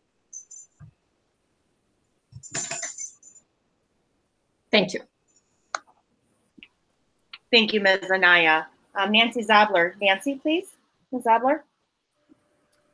Hi, I agree with Amy. I think we all need to stick together on this. I also agree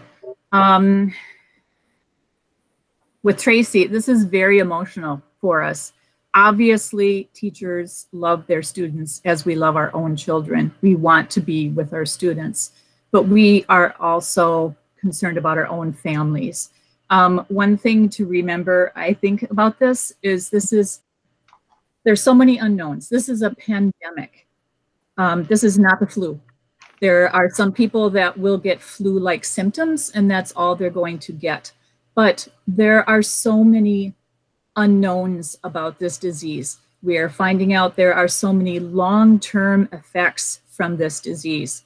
So even if we come out of it with flu-like symptoms, we don't know what's going to happen down the road with this. I think anything that we can do to protect each other, we need to do. I will protect my students to the best of my ability. I will protect my staff to the best of my ability. I hope my school board will also protect all of us to the best of their ability. I would appreciate, at the very least, that everyone is required to wear masks. I believe in science. I believe in the math involved in this. There are studies that say that it hangs in the air. Obviously, in my field, I need to go in close to students and help them. I can't teach from 6 feet away. I have to walk in towards them to help them. If they have their masks off And just by breathing and talking and possibly coughing, they have sort of a cloud around them that I'm walking into. So I would appreciate, at the very least, that everyone is required to wear masks. Thank you. Thank you, Mrs. Zobler. I do want to just throw it out there. I know that there are some people that are by phone, and I'm not sure if you have the ability to register in the chat box if you're calling in. I'm guessing not. Is there anyone that has called in by voice that wishes to speak on the topic?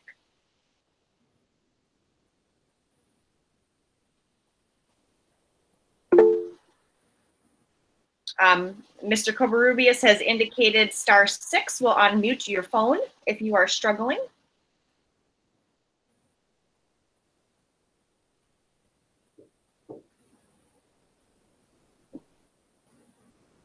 I'm not seeing anyone unmute themselves, so we will, and there is no one else in the chat box, so we will go ahead then at this point and move on. Correspondence. We had a thank you card from Mrs. Frazier. And thank you, Dr. Upper. Dear Board of Education, thank you for the beautiful flowers on my last day before retirement. It was very thoughtful of you. I really appreciate it. Thank you for thinking of me. It meant a lot to me. Board recognition, we have none this month. District Administrators Report, Dr. Upper. Thank you very much. So this evening, Reese Poppy is our student council representative, and I did not have an opportunity to check. Is Reese on with us?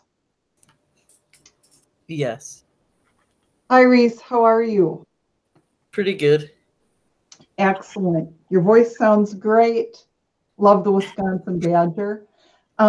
So what are the issues on the minds of high school students right now? What are you hearing?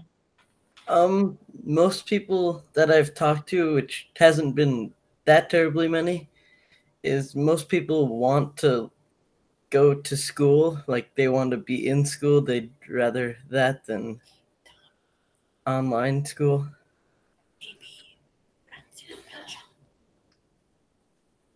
And some people that I've talked to have been worried about like the AB schedule, how it kind of be like separating the class almost, because like half the people wouldn't see the other half.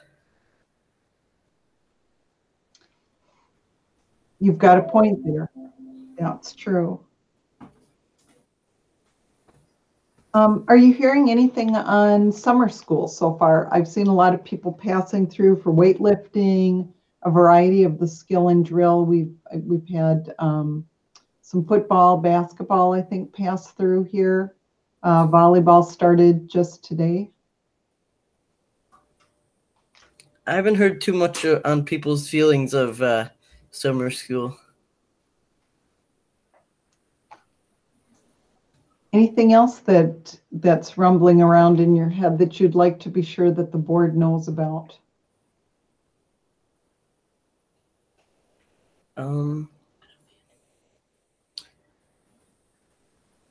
Not that I can think of. Well, it's a pleasure to have you with us. If there's anything you want to add at some point later, feel free to do so. We like having you here.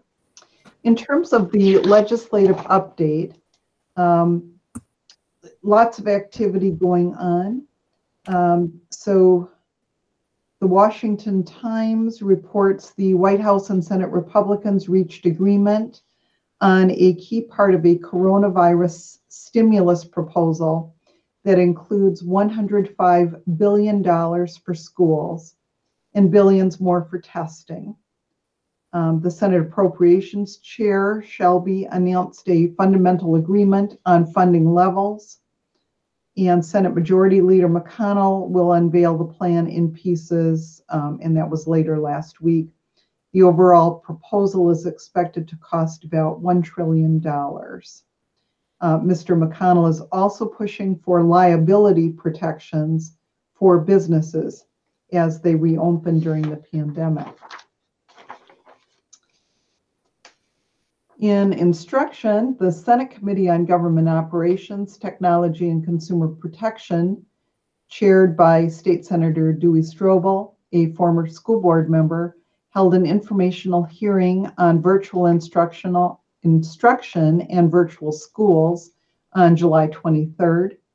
Informational hearings are used by legislators to learn more about a given topic from their stakeholders. So we also had testimony from the Wisconsin School Board Association, usually with one identified member.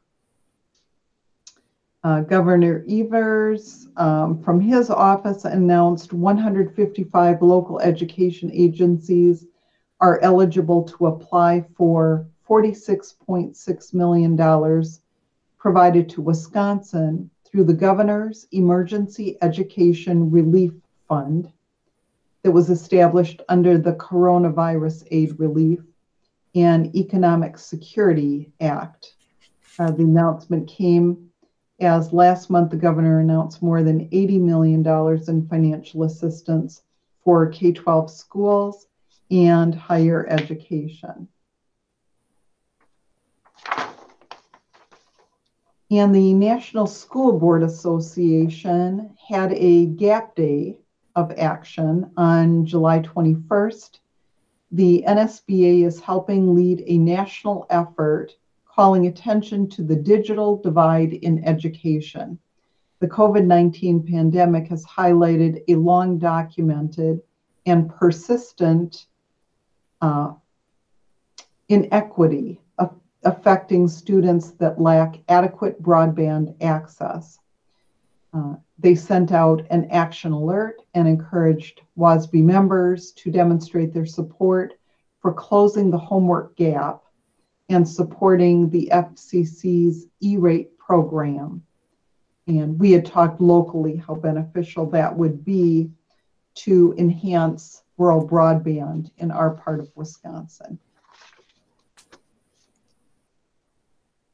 In terms of our summer school update, we had athletes regularly traveling to the elementary building in cohorts to participate in activities, and those seem to be going extremely well. Attendance rates seem to be up. Regular summer school, as we more traditionally might know it, starts on August 3rd. I believe as of last Thursday, we had about 57 students enrolled in 4K through 7th grade. Hunter safety was going to be held in the evening. I think at that time we had 12 students enrolled, and there was plenty of room for more kids to sign up if they want to. And then in terms of driver's education, we had well over 30 students enrolled in driver's education, and that's going to be an online class this year. And Ms. Eck was still totaling numbers for students in the high school level doing a credit recovery program. So hopefully we'll have numbers to report on that soon. They had run a rough tabulation of their financials, and we do count the FTEs from summer school as a factor into our state aid formula, and it looked like we might have about 8.5 FTEs, which is not as high as we've had in recent years, but was still a solid number. So that meant that participation is good. But it's not too late to contact Mr. Keller or Ms. Eck if there are students that would still like to enroll in any of the programs, particularly those credit recovery programs, so that we don't have students entering the school year credit deficient. The census report was in your packet. And so that stands in place of what we usually do once a month, which is looking at enrollments in school. Mrs. Flynn is the individual in the district who does the district required census. This is separate from those federal census reports that many of you have filled out and sent in from home. This is a count that we're required to do that affects state aid and funding for schools. So it looks like in the school age category, if you looked at 5-year-olds to 18-year-olds, there are roughly 873 people in that age range. And of course, we know there are many options besides the public option for education. So those are divided among all the private schools that are also accessible in our region. And from the curriculum perspective, starting on July 1st, I became the curriculum director.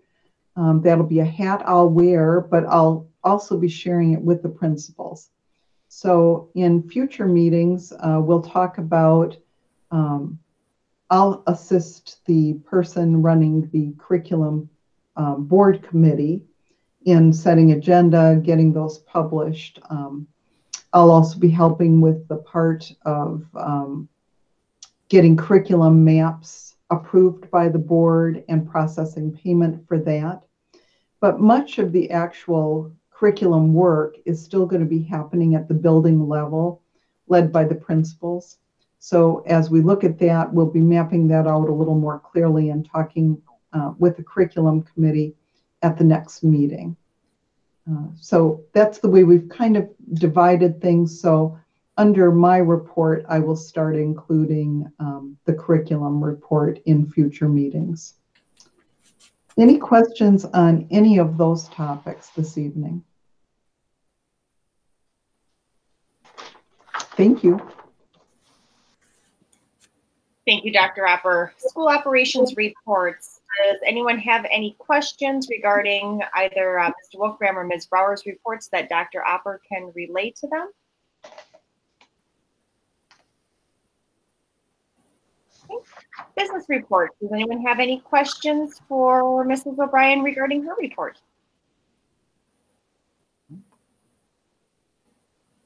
Did Mrs. O'Brien have any comments that she needed to share? None at all. Thank you, Mrs. O'Brien. Director reports. Again, Ms. Brower's on vacation. Did anyone have any questions for Mr. Covarrubias? And Mr. Covarrubias, did you have any comments that you needed to share?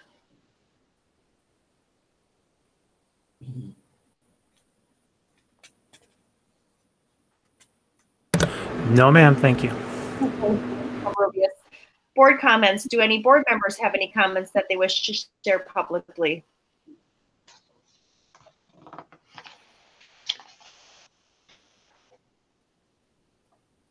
All right, committee reports. Did anyone have any questions for any of the committee chairs?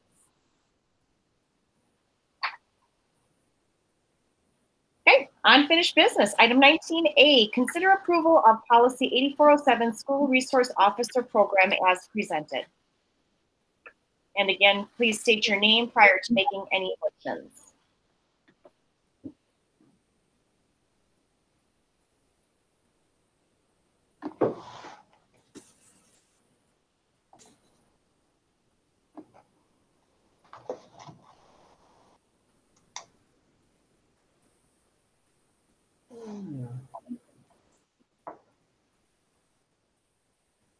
Don't all fight over making the motion. I'm sorry, I couldn't get my microphone on.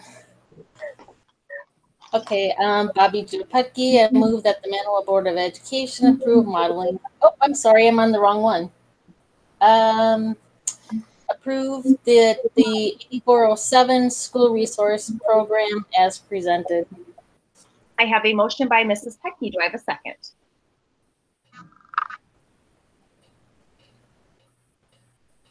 Bruce Scheller, I'll second that motion. Okay, a second by Mr. Scheller. Any discussion? Kind of like to know where we're at on that right now. As far as, you know, like meetings. I need to schedule a meeting with the chief for you and President Johnson and I to meet with him to work out details. Legal counsel is putting together the proposal that would be included at the annual meeting. And then it really, at that point, is up to the citizenry in terms of at the annual meeting, if they want to take up having an officer and approve it. So, and then any actions after that would include what we discussed with the chief, what would be the job description, what would be the interview process, training, all of those elements would go into the conversation so that if the citizenry approves it at the annual meeting, we'd be able to move ahead rather quickly with the next steps. I hope I answered your questions. We still have to kind of go over the parameters of what we're looking for with the student resource officer, or we supposedly have that done already? No, nothing's done at this point. We need a job description. We need the process for filling the vacancy. You know, what is the interview process going to look like? We need to write interview questions. There's always training related to being a school resource officer. So who's paying for the training? Where will the training take place? All of those, there are quite a long list of questions that have to be discussed, and we haven't had that conversation yet. Because I know as I was driving in tonight, I'm like thinking, boy, is this the best year for this? You don't know quite what, it's all up in the air. You're having school, you're not having school, you're hoping to have school, obviously, but you know, it's all up in the air. It's a lot of work, but I think if we get together with the chief in the next month, I think it's doable. If the citizens want this to happen, I think it's doable. So can we review what is this motion going to do? Just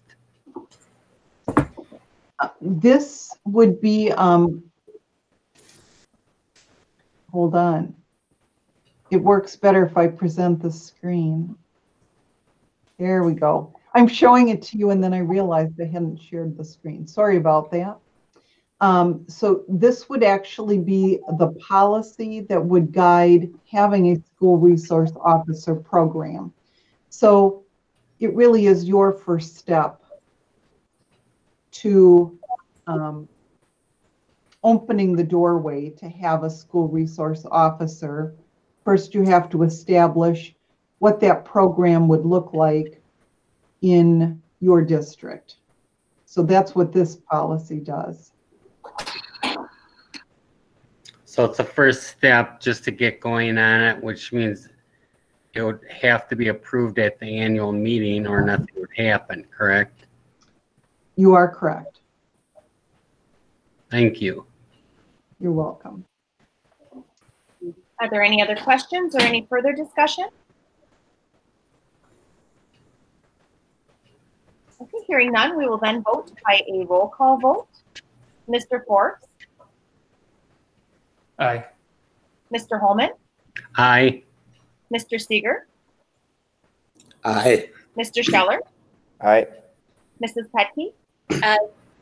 Mr. Johnson? Aye. And it is an aye from Mrs. Johnson as well. Motion carries on a roll call vote. New business, item 28. Consider Board of Education modeling face covering protocol in schools and at district-sponsored events.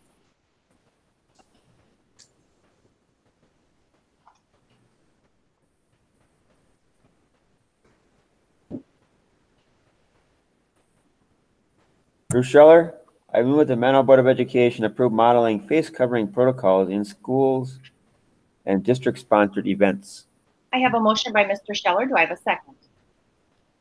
Mrs. Petke, I second that motion. Any discussion?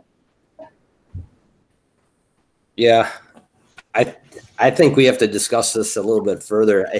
I know this is just consideration of it, but I think there's some other options there. I don't know how we can actually recommend. Are we recommending it or are we requiring it? You know, that's where we need to draw that line.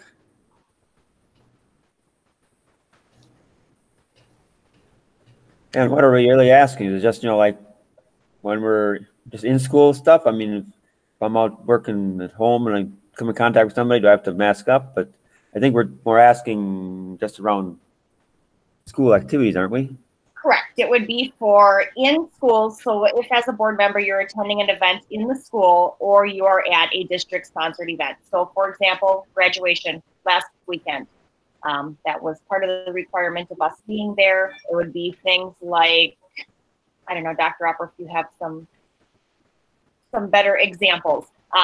You know, I think the rationale behind this is that we are going to request that our staff members wear masks, and as leaders, when you ask those that you lead to do something, that it's really nice if it's something that you're willing to do yourself. Russ Johnson here. Is that also what the surrounding districts are doing? I can't tell you statistically for sure because I didn't ask that question, but it is something across the state. If you check that OSA news that I send out, you see districts here and there are modeling it. Some communities are now requiring it community-wide.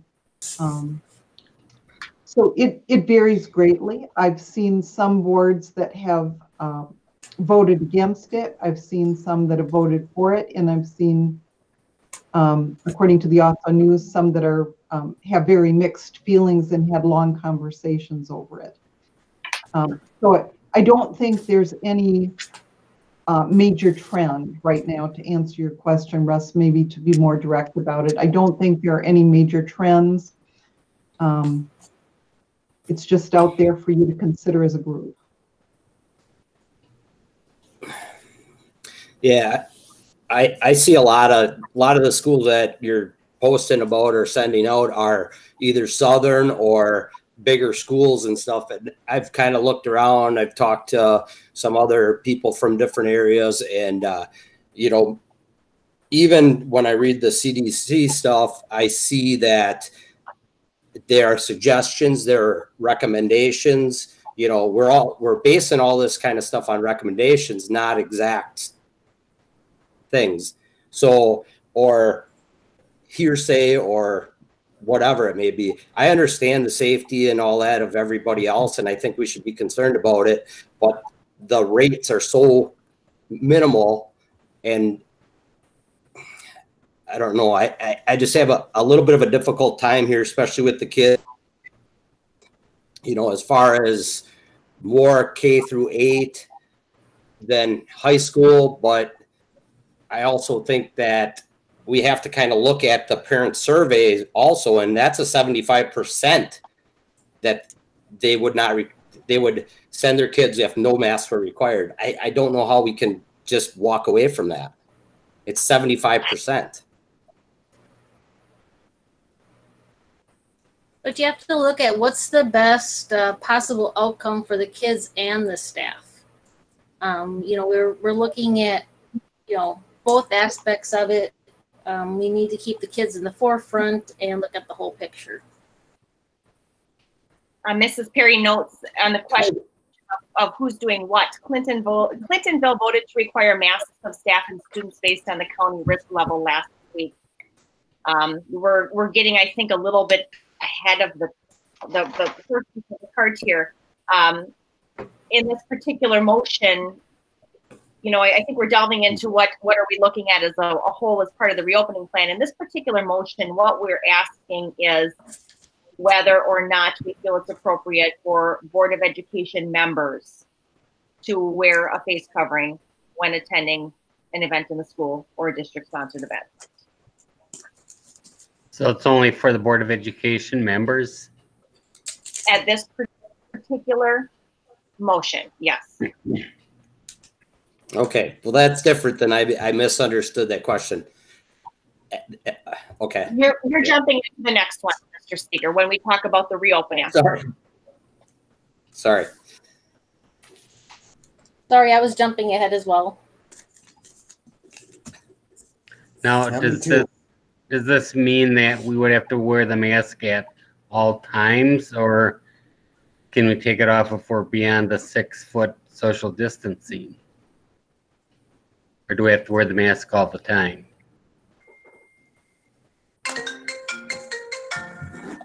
Like if we're at a football game.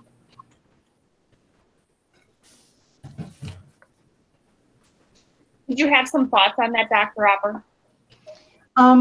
Not particularly. I think you'd set your own expectations for how you want to handle it. The CDC and Waupaca County Department of Health do have recommendations for visitors in buildings. And right now they would recommend as of today that staff, students, and visitors in buildings should be wearing some kind of face covering.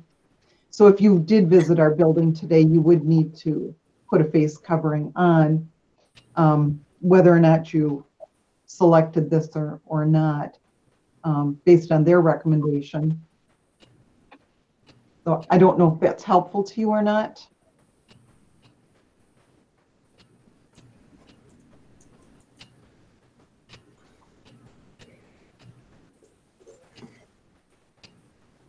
So we're voting to require the protocol, but it's a recommendation. I guess I misunderstood.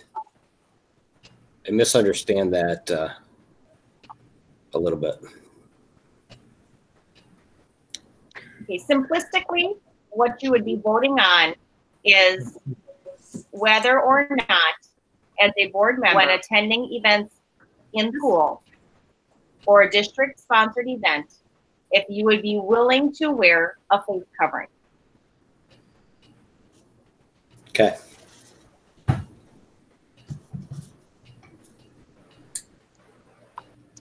I personally would not like to see any special thing for the board members. I think they just should go along with whatever the staff and students are following. Why does the board have to be special?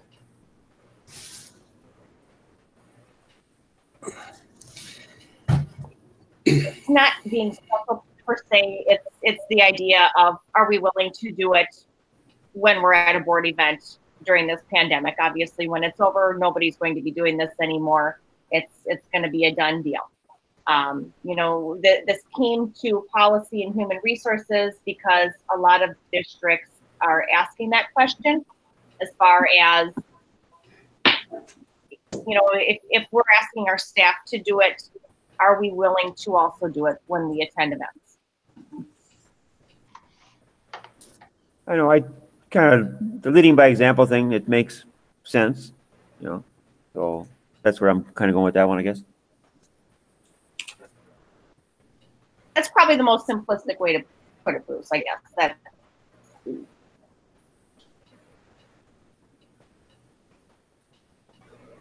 Do we have any further discussion or questions on it?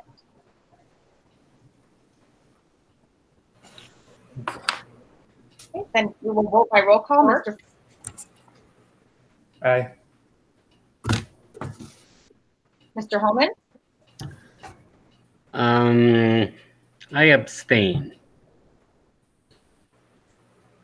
Mr. Seeger? Nay. Mr. Scheller? Aye. Mrs. Petke? Aye. Mr. Johnson? Nay. And I will vote aye. By roll call vote, we have 1, 2, 3, 4 ayes, 2 nays, and 1 abstention. Motion carries. Item B, consider approval of the district school reopening plan as presented.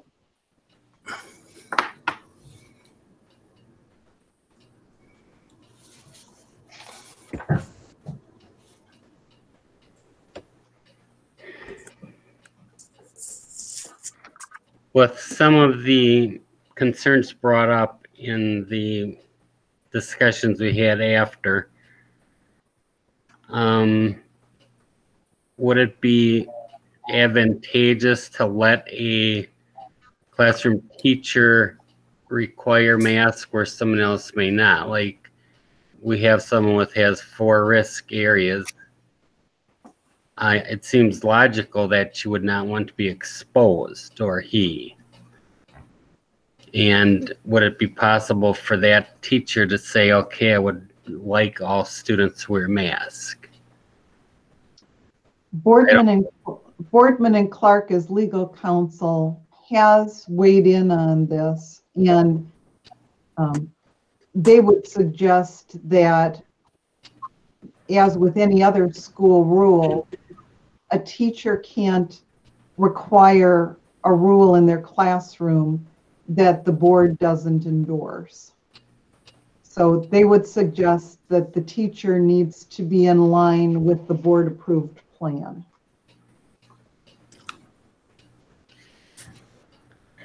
Who did you say? That would be Boardman and Clark, legal counsel.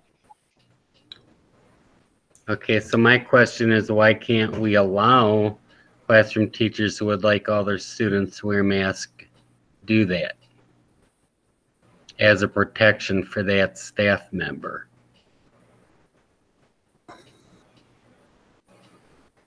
The inconsistency isn't recommended by legal counsel. That would be one answer. Yes, I understand that, but losing a staff member to COVID wouldn't be that great either. I don't know, what does someone else think? New London and Marion are going with face coverings required all the time. Yeah, well, I'll agree with Mr. Holman on that. I think that that would be something that I think we got to entertain a little bit, as far as getting, giving them an option. I understand the legality of it and everything, but this whole thing is something that nobody's ever dealt with. So obviously there's going to be difference, and there's going to be different opinions, and there's going to be a lot of different things. And I don't think, again, going back to the 75% of parents, I mean, this is why we did a parent survey. I mean, this is what it's a kids and it's a parents. I know for a fact these kids are talking to their parents, and this is how they came up with their answers. I mean, they didn't just make this stuff up. And I understand the safety of the teachers and how they feel, but no matter what, it doesn't matter what it is. What topic you're on, there's always going to be disagreements. I think we can try to make some differences for different teachers and, work it out like that. I don't think we can just go forward saying, no, this is the answer, you're all wearing masks. I don't think that's the right thing to do here. Are there better masks on the market that maybe teachers might be willing to wear that are offered aside from what the school is offering? We have some disposable. The most frequently requested item is the face shield. And now that they've seen the type with the gator net, that seems to be more popular.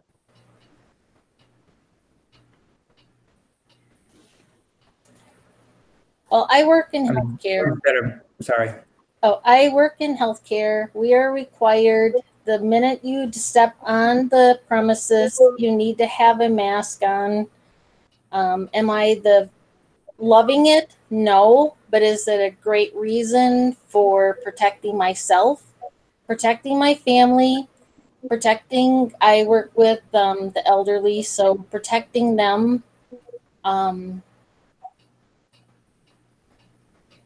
We don't know all the answers, but I think if we have to do what's right to protect the teachers, protect the students, protect the parents, the grandparents, I guess that's why I think that the face coverings are needed.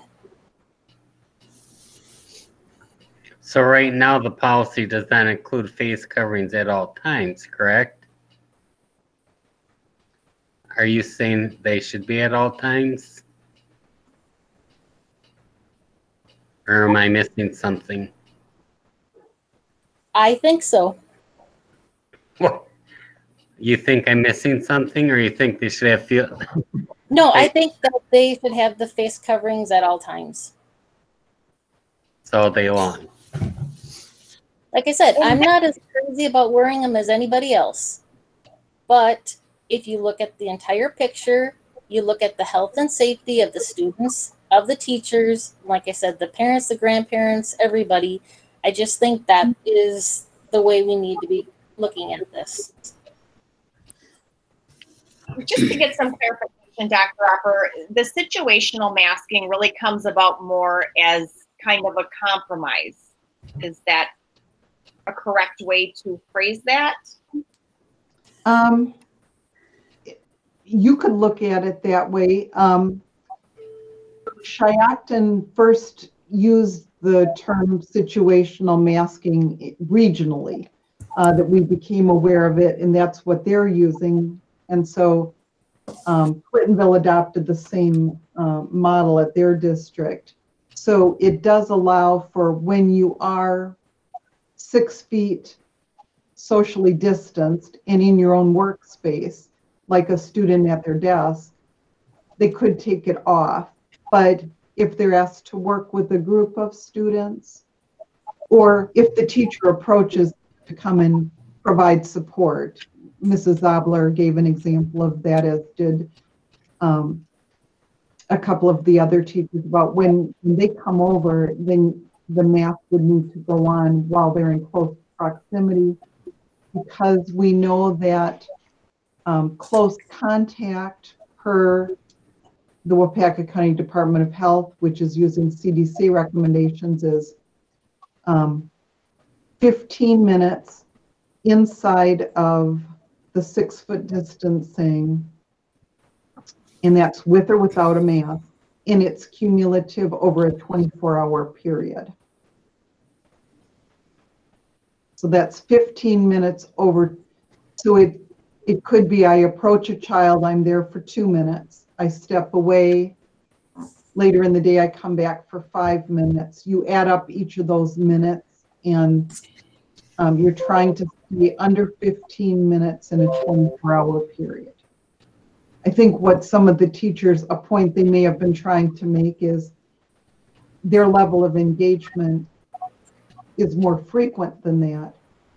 And it depends on the classroom, the type of work you're doing, but also you probably would observe that teachers that work with younger children probably are moving into their space and interacting with them more dynamically all throughout the day as well.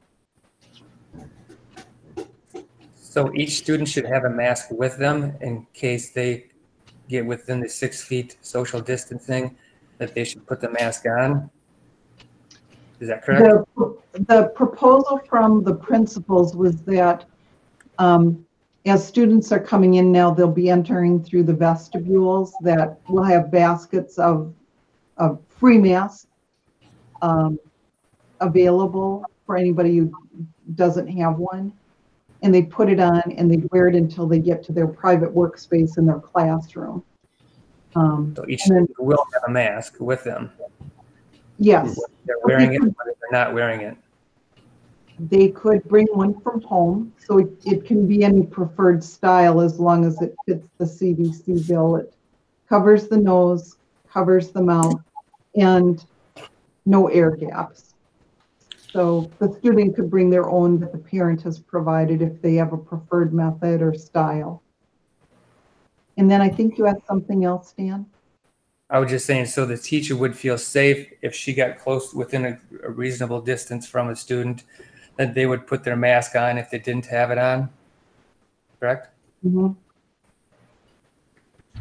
Correct, but some of the rooms, I guess, aren't big enough to accommodate for social distancing, so it would require that student to wear a mask the entire day if, say, that's their homeroom. Do we know that for sure? Well, Dan- that's That the rooms are small, that they can't social distance. In other words, their desks can't be 6 feet apart. Dan and Danny were looking into that, and I will have them confirm when they're back from vacation. But they were getting dimensions of classrooms and looking at different types of furniture. We may have to swap out furniture in order to get the 6-foot distancing. In some of Dan's instances, he was talking about the class might meet in a larger room to provide more space. Like choir and band need 10 feet of distance because of projecting when you sing, those types of examples. So he was looking at using other spaces and then having to sanitize between use of that space as a suggestion. So if a teacher is struggling with your class struggle to stay 6 feet, they could kind of recommend their classroom. We need to keep our masks on because as I move around, particles are always moving. So they could kind of recommend it. So that kind of creates a gray area, I guess I'm saying.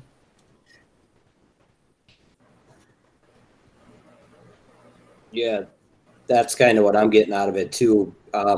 The other thing is if these kids are in this homeroom the whole time and it's too small for that, then that group of kids are going to have to wear masks the entire day. And the next group or a smaller class will not if they can social distance. So I don't, there's too many differences here as far as there's too many things up in the air, I think, to really make an educated decision as far as masks or no masks, depending on room sizes and all that. I think we need some more information. What did they call it again from the Triacton? Situational. And Clintonville went with the same thing. I sent that to you a bit earlier today. Clintonville calls it situational face covering / mask requirements. Dr. Upper, can you speak to the liability issues that the school district faces if we do not follow what would be considered best practices and best advice from county health officials? So in talking with the legal counsel, both our own and we talked to at our state organization, we hear from other legal counsel used by other districts in Wisconsin. What they're indicating is that if your county health department, medical advisor, in this case, that also affirms the CDC decisions, if they're all making a recommendation that they believe is in the best interest of the health and safety of the students and the staff, and we would choose, we meaning the district, I'm speaking not just individual, as a district, the decision is not to take the advice given by the people that you hold as your medical advisor, then we would be liable if anyone were to sue. But also, what we hear from the liability carrier, and Mrs. O'Brien brought this idea forward earlier, sometimes it isn't the individual that brings a civil suit. Sometimes it's the insurance carrier. Let's say that you're in the intensive care unit for 20 days. The health insurance carrier might go after the district or other entity for the damages. it's predicted that if we don't follow the recommendations as provided by the county health department and our medical advisor, that we would have a difficult time making a case that we weren't negligent in that instance, since we had been provided advice, but chose not to take it or chose not to act on it. So Boardman and Clark spoke extensively on that topic about a week ago as well. That's what I know at this time. I can always have our legal counsel put something more extensive in writing if you prefer. I think that would be good. So it's in writing and we can see it, because we're kind of, we can have our, I guess we can have our opinions, but we're kind of pushed into a corner then at that point. But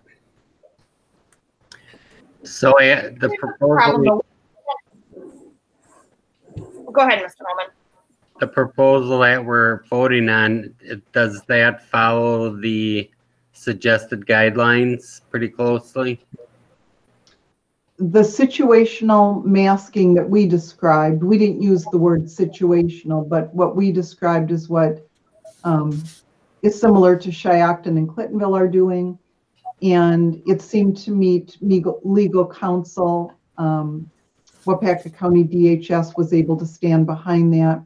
Our medical advisor did not find a problem with that, as long as we were respectful of the 6-foot distancing. So we need to change the motion a little bit, or doesn't the wording change what we are doing? That slide wouldn't change, or I could change it right now if you want the word situational in it.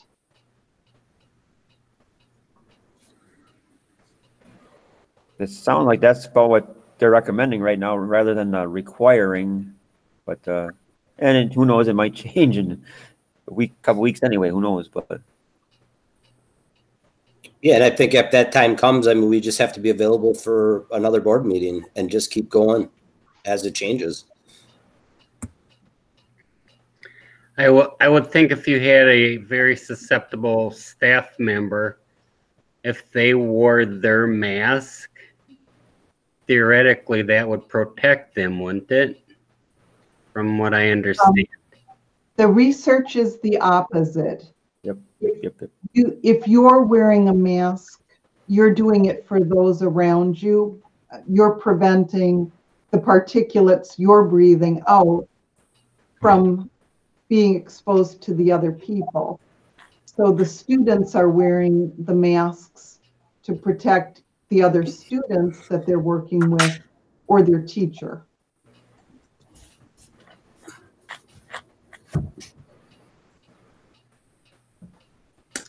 Yes, I understand that, but if it keeps the virus inside the mask, a mask should also keep it outside.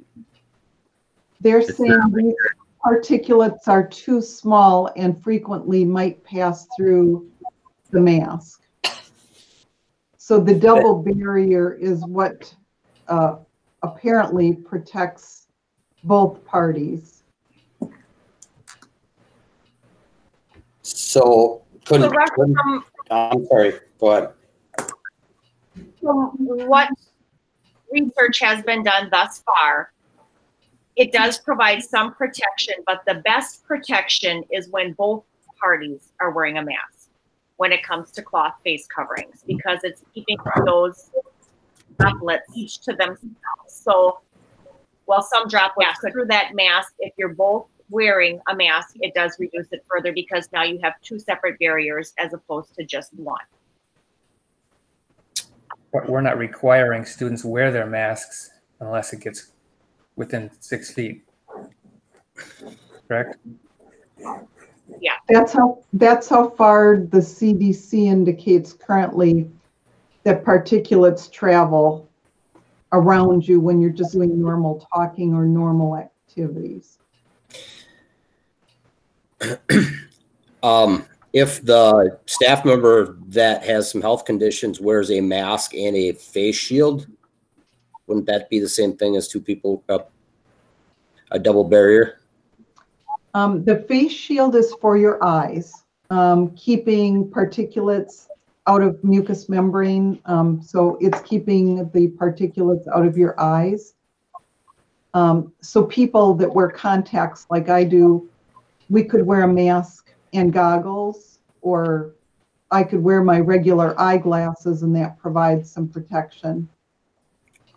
Or a face shield is, you know, a larger barrier, but it's to keep things out of the eye, as I understand it.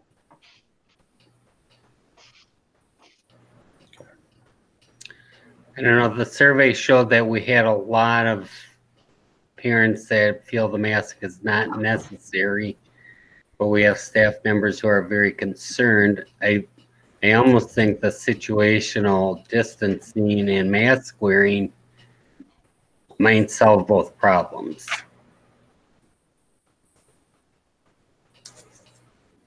As good as we're going to get. Other than saying everybody wears a mask all the time, but there would be a lot of people opposed to that. And that's what's being proposed, correct? The situational mask? Situational. Did you want me, for the sake of clarity, to put that in the slideshow? I would say yes. Please. Yes. So I'll start. How does that look? You're able to see my screen, right? Yes. Yes. So I made that the first bullet point. Then when you're not 6 feet apart, but you can take it off when you're in your own workspace. And now I see that. Let me just get that back on the screen. This is too large.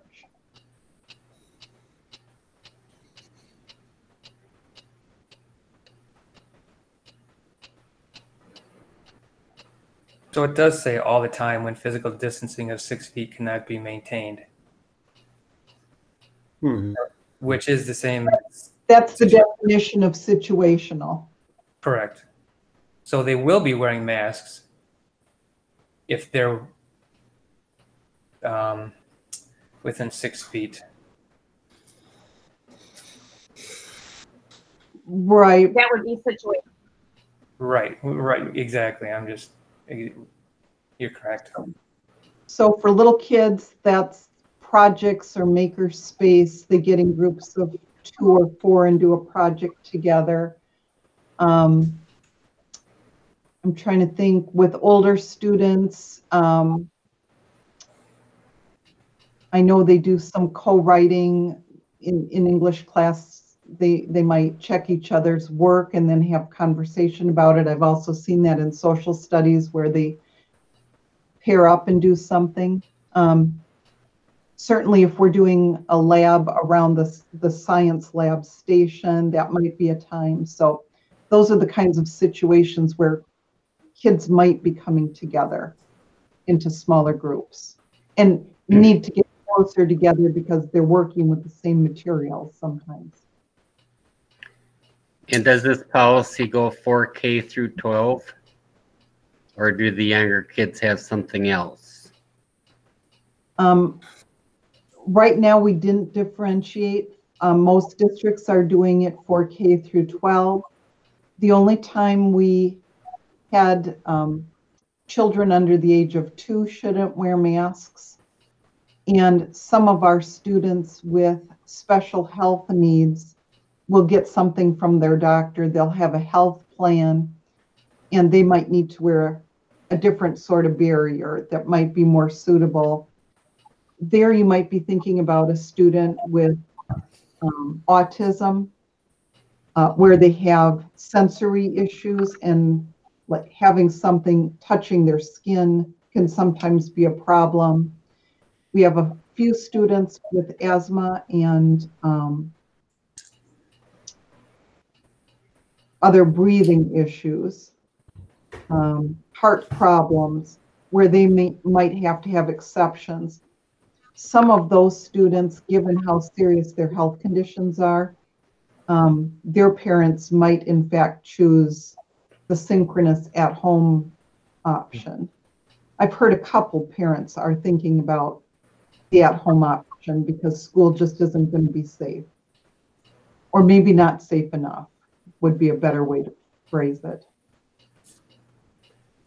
So, Mr. Seeger, how do you feel about the situational face covering? As long as it, is there anything in here that, and I think there may be, that changes this depending on risk level? Will we still, even if we're low risk, will we still be at a 6 foot distance, or is this something that we can bring back to the table at that time? We figured when we talked to the Department of Health Services this morning and superintendents, we asked, when we get to low, that's almost like last school year. But that would be a very dramatic change in the number of cases as well. So can we also talk? Sorry, go ahead. I'm done. Can we also talk a little bit about students passing in the hallway and the requirement? About As what far as in the mask hallway? usage? What in the hallways? When Passing. students are passing each other in the hallway? I thought they had to wear masks in the hallway. I just want that to be clear so that everyone understands that. Yeah, that I realize and I understand. When they're going from classroom to classroom, I think it's going to be, it sounded like it was going to be in pods or cohorts or whatever. So maybe, you know, I guess you got to, do we put it in there that no matter what, when they're moving down the hallway, they have to wear masks? And I understand that. That's only like a couple seconds or minute time in their day that they have to have it on the whole time. So I get those little things. That's okay. I mean, I'm not against that. But give them a little bit of, they just need that leeway in the classroom to take it off, breathe, do what they need to, you know, just relax. Otherwise, it's tough.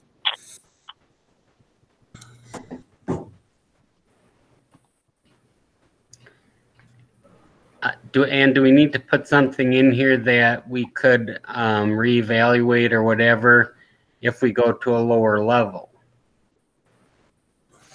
So we can change it or, you know, follow whatever the directives are from the health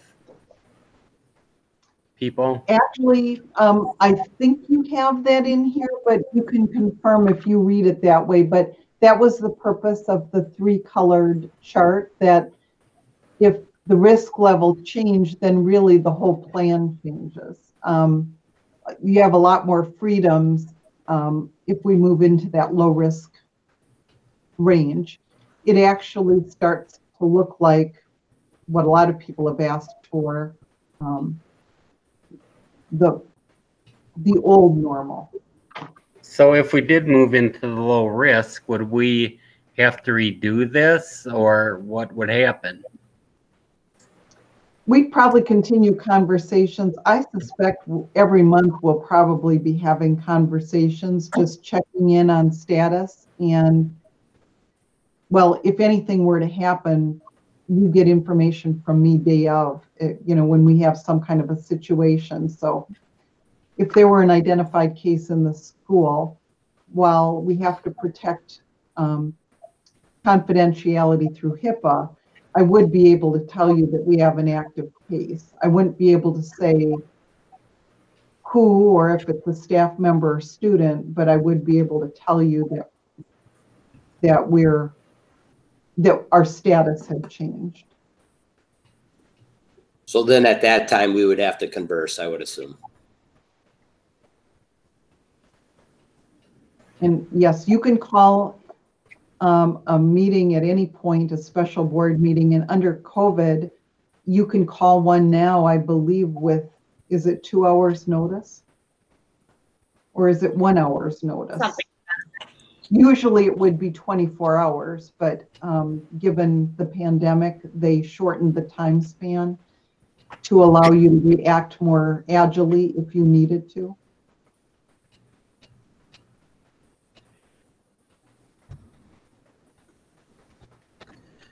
I guess I would just like to make a statement on the other end of this is our teachers are going to be under a lot of stress with this. I'm thinking of those K through fourth graders that they're going to have their mask on backwards, and it's going to be interesting. So I feel we got to be supportive of our teachers and help them any way we can, because this ain't going to be easy for them. And these kids are not going to learn with masks on like they do normally.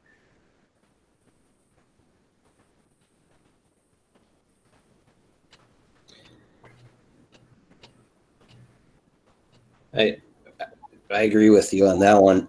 As far as yeah, and I know this probably doesn't have to be in here or whatever, but like, how are we gonna deal with students not wearing masks? I mean, what if we have 20 kids in the office because they're not wearing masks? We got to think about all these things. There's just so many different, I don't know. Oh, sneaky. Generally speaking, our kids have been incredibly respectful, especially when our staff ask them to do something. So I've been really impressed with the students. Rarely do we find a situation where someone's openly defiant, and if people are feeling that strongly, my guess is they're probably going to choose either the synchronous or the blended learning option if they're that adamantly opposed to any type of face covering at any point in time. Okay. We call a vote or anything of that order, or in discussion? Well, you need to have a motion first because we didn't motion before the. I was going to say that. I was going to say that too. All right, I move, Bruce Streller. Oh, go ahead. I move that the Manawha Board of Education approve the district school reopening plan as presented. I have a motion by Mr. Streller. Do I have a second? I second it, Mr. Holman. A second by Mr. Holman. Further discussion. Again, by roll call vote, Mr. Forbes. Aye. Mr. Holman. Aye. Mr. Seeger. Aye. Mr. Scheller. Aye. Mrs. Petke. Aye. Mr. Johnson. Aye. And this is aye from Mrs. Johnson as well. Motion carries on a roll call vote. I will add, I think that this is probably the very least that we can do for our team staff to help them feel more comfortable as they move and navigate through this. Let's see. As per policy 131.1, bylaws and policies, considerable of synchronous education policy.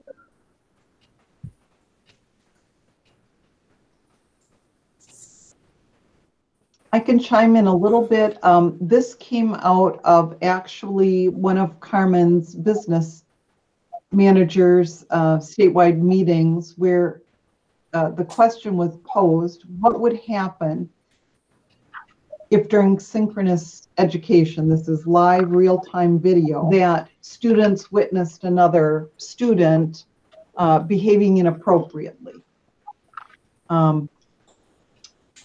Now, we know that in the recorded version, we could edit out anything before sending it out to our students and families. But in the live version, not unlike sitting in the classroom, we occasionally do see students saying or doing something that's inappropriate.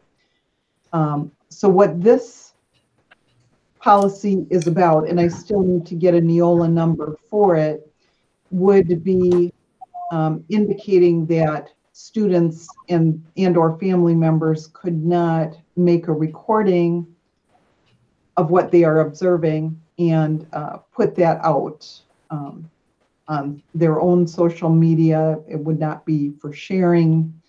It's really getting after, again, handling that with confidence as they would if they were in person in the classroom.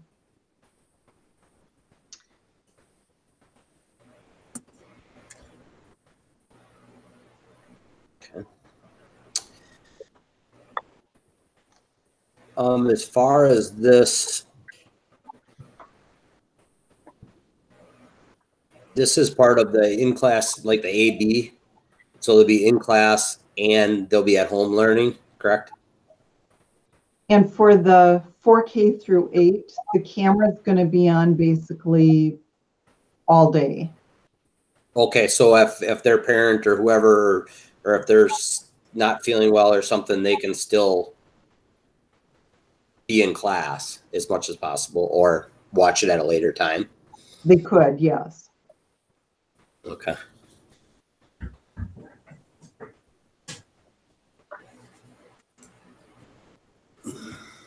Well, are we looking for a motion, Joanne? Yes. I move that the Manawha Board of Education approve policy 0131.1 bylaws and guidelines to allow approval of the synchronized education policy to follow as a matter of unusual urgency as presented. And that was a motion by Mr. Johnson. Do I have a second? Mrs. Pecky, second. Any discussion? Okay, again, we will go by a roll call vote. Mr. Forbes? Aye. Mr. Holman? You're muted, Mr. Holman. Sorry about that. Aye. Mr. Seeger? Aye. Mr. Scheller? Aye. Mrs. Petke? Aye. Mr. Johnson? Aye. And Mrs. Johnson is an aye as well. Motion carries. Item D, consider approval of synchronous education, student accountability, and conduct policy.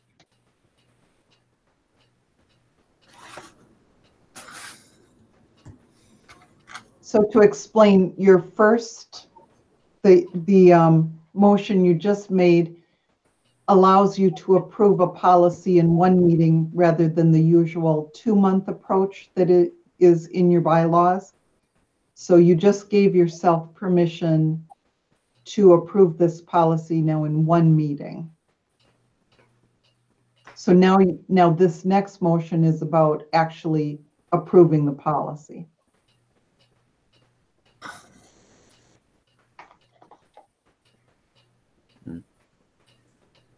Bruce Scheller.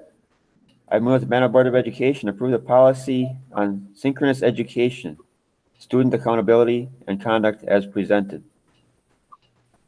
I have a motion by Mr. Scheller. Do I have a second? Luke Seeger, I second it. A second by Mr. Seeger. Any discussion?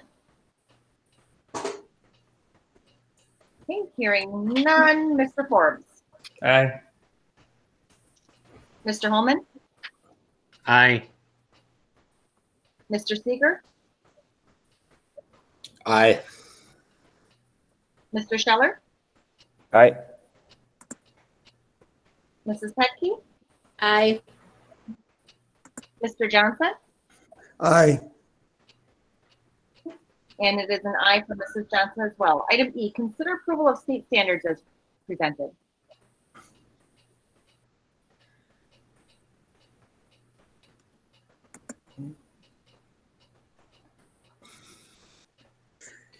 Russ Johnson, I move that the Manawha Board of Education approve the state standards as presented. I have a motion by Mr. Johnson. Do I have a second? Stan Forbes, second. Second by Mr. Forbes. Any discussion? Hearing none. Mr. Forbes? Aye. Mr. Holman? Aye. Mr. Seeger? Aye. Mr. Scheller,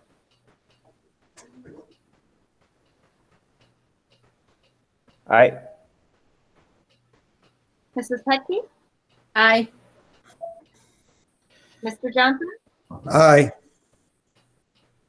and it is an aye for Mrs. Johnson as well. Motion carries. Item F, consider approval of curriculum maps as presented.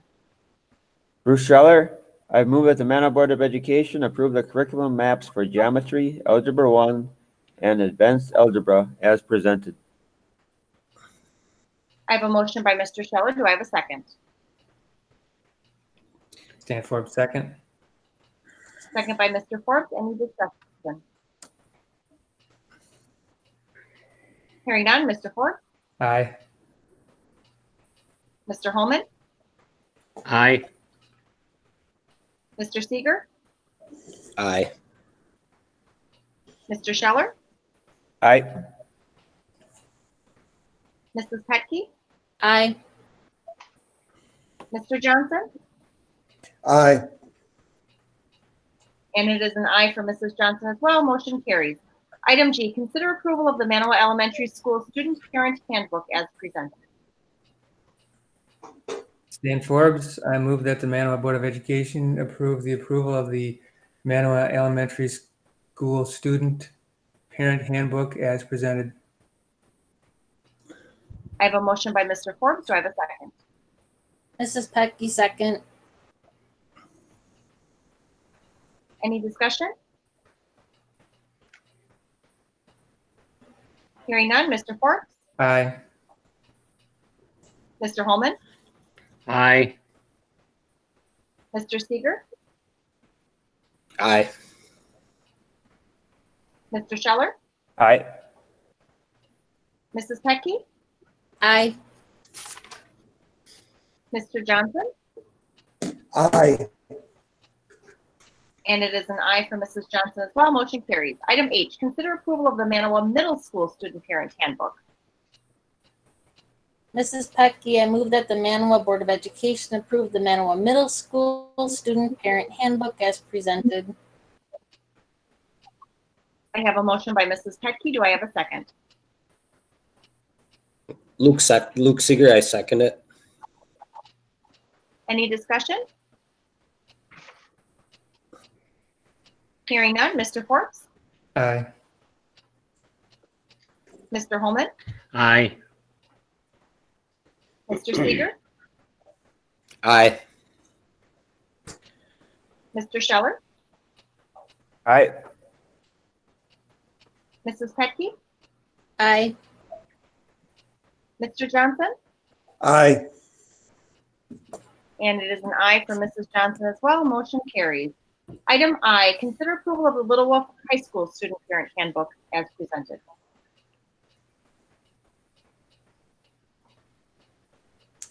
Stan Forbes, I move that the Manawha Board of Education consider approval of the Little Wolf High School Student Parent Handbook as presented. I have a motion by Ms. Forbes. Do I have a second? Russ Holman, second. Any discussion? Hearing none. Mr. Forbes, Aye. Mr. Holman, Aye. Mr. Seeger, Aye. Mr. Scheller, Aye. Mrs. Petke, Aye. Mr. Johnson, Aye. and it is an aye for Mrs. Johnson as well. Motion carries. Item J, consider approval of allowing administration to amend handbooks in response to pandemic issues as dictate.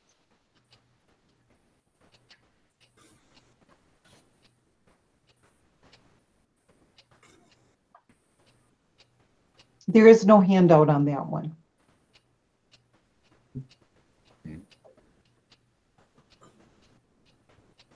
Yeah, so we can read it. Bruce Scheller, I move that the Manawha Board of Education approve allowing administration to amend handbooks in response to pandemic issues as needs dictate with prior notification of the Board of Education. I have a motion by Mr. Scheller. Do I have a second? Russ Holman, second. Any discussion? Yeah. Go ahead, Luke.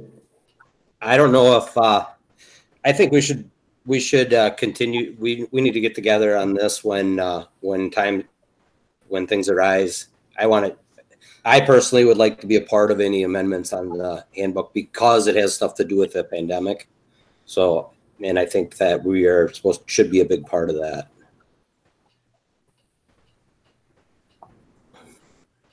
I know. I believe that part of this does include that the board will review it after with the option to approve or disapprove it. Is that correct, Dr. Hopper? I think that would be helpful if you would like it that way, to specifically put in that language, maybe a friendly amendment for the sake of clarity. Yeah, I would think it would be good to have that in there if necessary.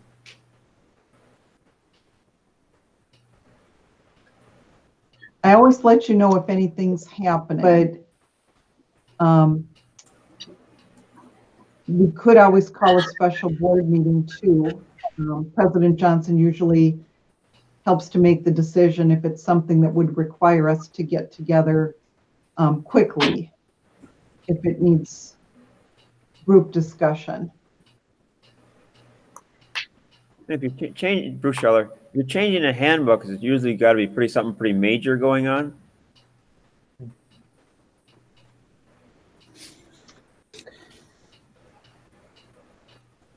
Well, the bell schedule is in the handbook. So if you approve this bell schedule tonight, and next week Dan determines that as he's looking at the AB, that he needs to revise that schedule, we'd either need to call a meeting, if you prefer, or if you authorize that he can make that change and we'll alert you to it. And then if you disagree with, if there's anyone that disagrees with it, we've done that before, then we call a meeting to go over it and have you officially either adopt it or decline it. That might be one of the most relevant examples because there were some changes made today that he's going to have some new tooling of schedules to do. And it's kind of saying that it needs to be due to the pandemic, correct? Is that what this is kind of saying? Motion is saying? That is what it's saying, and the reason is because things change so rapidly. I was changing the slideshow you viewed tonight this afternoon based on this morning's meeting with the Wapaka County Department of Health. So sometimes we don't get a lot of forewarning about things that are changing or need to change. And that allows us to be more agile. Although, if you don't mind being called to a meeting that's in 1 hour from now, you know, if you're able to do that, I'm happy to do that, whatever makes you feel comfortable with the decisions, because these are ultimately your decisions. I think if you send through your change to us and it's something that we need to, we believe that we need to have a meeting for, then I think we can go forward, but it needs to be written in there that way.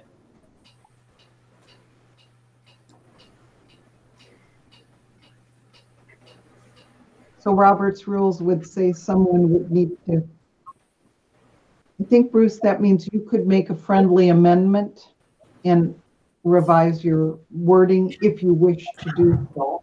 And then the person who seconded it. It does say in there with prior notification of the Board of Education, which means that the Board of Education would be notified prior to those changes being made. Exactly. So that should kind of covers, well, you wouldn't need to do the friendly amendment then? That kind of covers that already? It's already written in there? Or is that? Does it cover it, or do you feel that you need additional language? No, I see it now, that prior notification, so I think we'd be good that way. That gives us an option to send an email back and say that we want a meeting or not, I guess.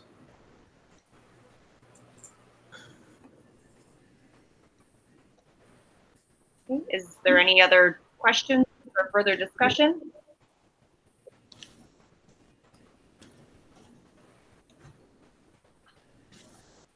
All right, once again by roll call vote, Mr. Forbes, Aye.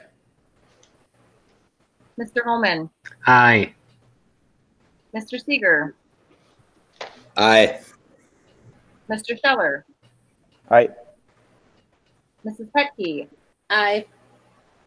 Mr. Johnson, Aye. and it is an aye for Mrs. Johnson as well. Motion carries. Item K, consider approval of revised secondary lunch bell schedule for school year 2021 as presented. Russ Johnson here. I move that the Manawha Board of Education approve the revised secondary lunch bell schedule for the school year 2020-2021 as presented. I have a motion by Mr. Johnson. Do I have a second? I second. Luke Seeger, I second. Oh, sorry.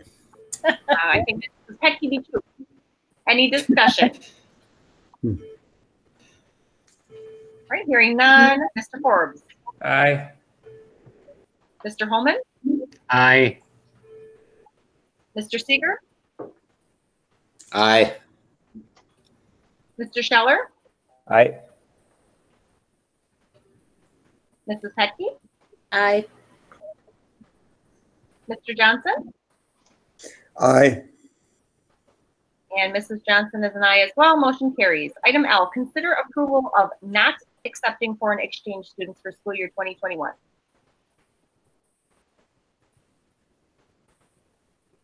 Bruce Scheller, I move that the Manawha Board of Education approve not accepting foreign exchange students for the school year 2020-2021. I have a motion by Mr. Scheller. Do I have a second? Stanford. Russ Johnson, I'll second that. A second by Mr. Johnson. Any discussion? Hearing none. Mr. Forbes, Aye. Mr. Holman, Aye. Mr. Seeger, Aye. Mr. Scheller, Aye. Aye. Mrs. Petke, Aye. Mr. Johnson, Aye. and it's an aye for Mrs. Johnson as well. Motion carries. Item M, consider approval of district and class fees for school year 2021 as presented.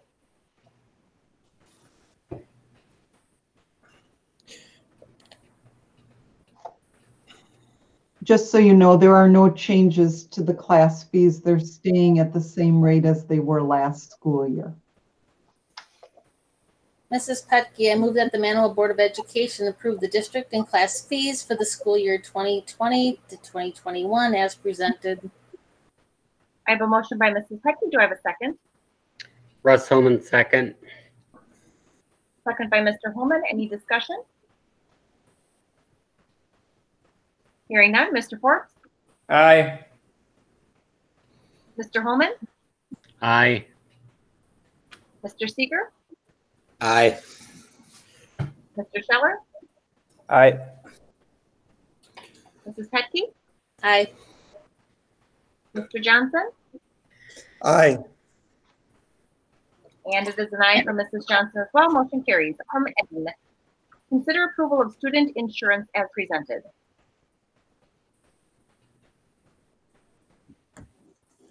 Mrs. Petke, I move that the Manawha Board of Education approve the student insurance recommendation as presented.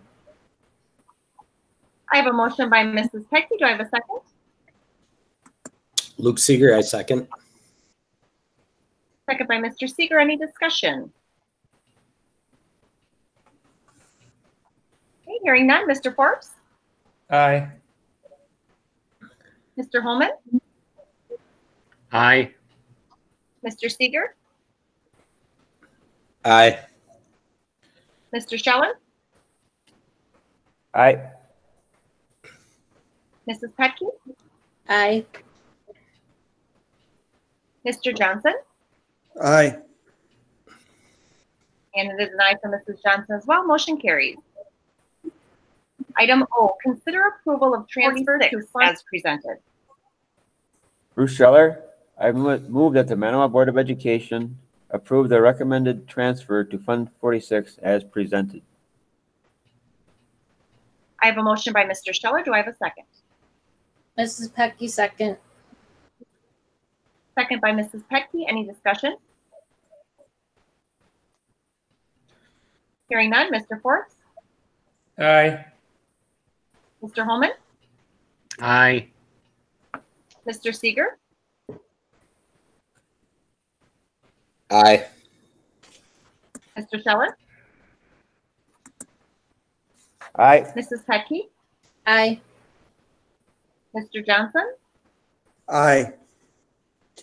and it is an aye from Mrs. Johnson as well. Motion carries. Item P, consider approval of handbook updates as presented.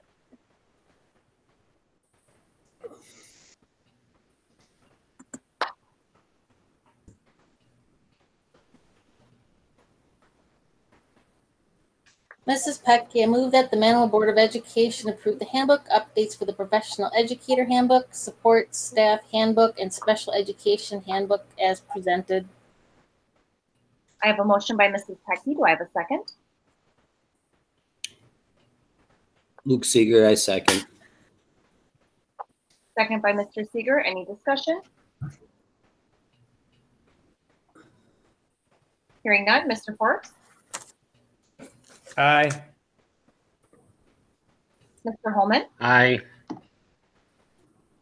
Mr. Seeger, Aye. Mr. Scheller, Aye. Mrs. Petke, Aye. Mr. Johnson, Aye. and it is an aye for Mrs. Johnson as well. Motion carries. Item Q, consider approval of annual district reading specialist literacy report as per policy 2131.01.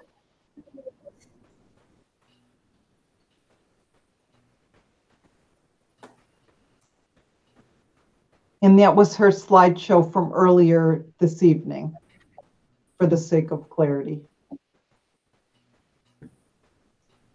Bruce Scheller, I move that the Manawa Board of Education approve the annual District Reading Specialist Literacy Report as per policy 02131.01, reading instructional goals and assessment as presented. I have a motion by Mr. Scheller. Do I have a second? Russ Holman, I second. Second by Mr. Holman. Any discussion? Hearing none. Mr. Forbes, Aye. Mr. Holman, Aye. Mr. Seeger, Aye.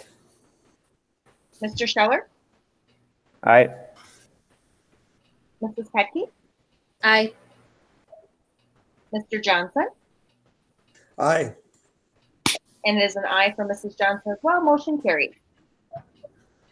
Item R, discuss prior approval of Washington, D.C. student trip and consider travel issues moving forward. And we do have Mr. Bortle with us as well. There is currently a trip planned, and the big question becomes, do we have any concerns? How should we handle travel insurance? You'd like to speak to it, Mr. Bortle? Sure. I guess I contacted Dr. Opper. Obviously, this is new times for us. So just wanting to know what protocol was. Travel insurance is about $61 per person. The problem with the travel insurance that we kind of have is you get 75% of your money back. And with that 75%, the only way you're going to get 100% back is if you're sick. A pandemic does not fall under the sick category. That was one thing that they were adamant about. So the $61 is for the insurance for that 75%.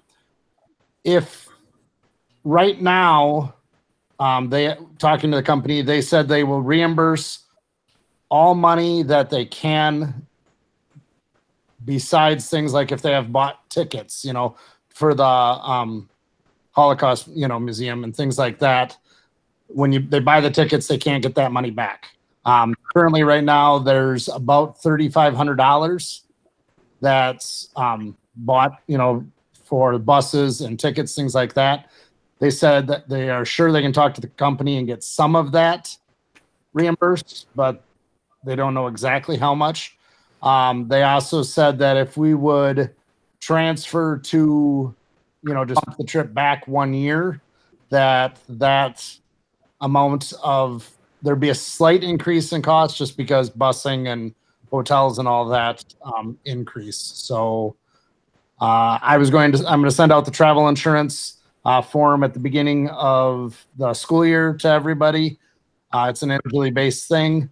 The reality is right now, no one would be down very much money either way because we haven't paid in a lot. I've asked the company to not purchase anything until I get back and talk to them. So that way they don't go buy, tickets to the archives and things like that.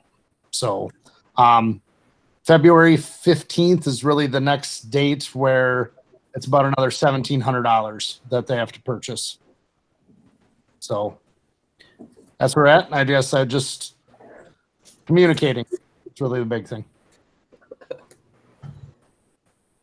So at this point in time, when is your next parent? I was going to have another one this fall, but shortly after we get back to school, we'd probably have to do it online, obviously, with the current conditions.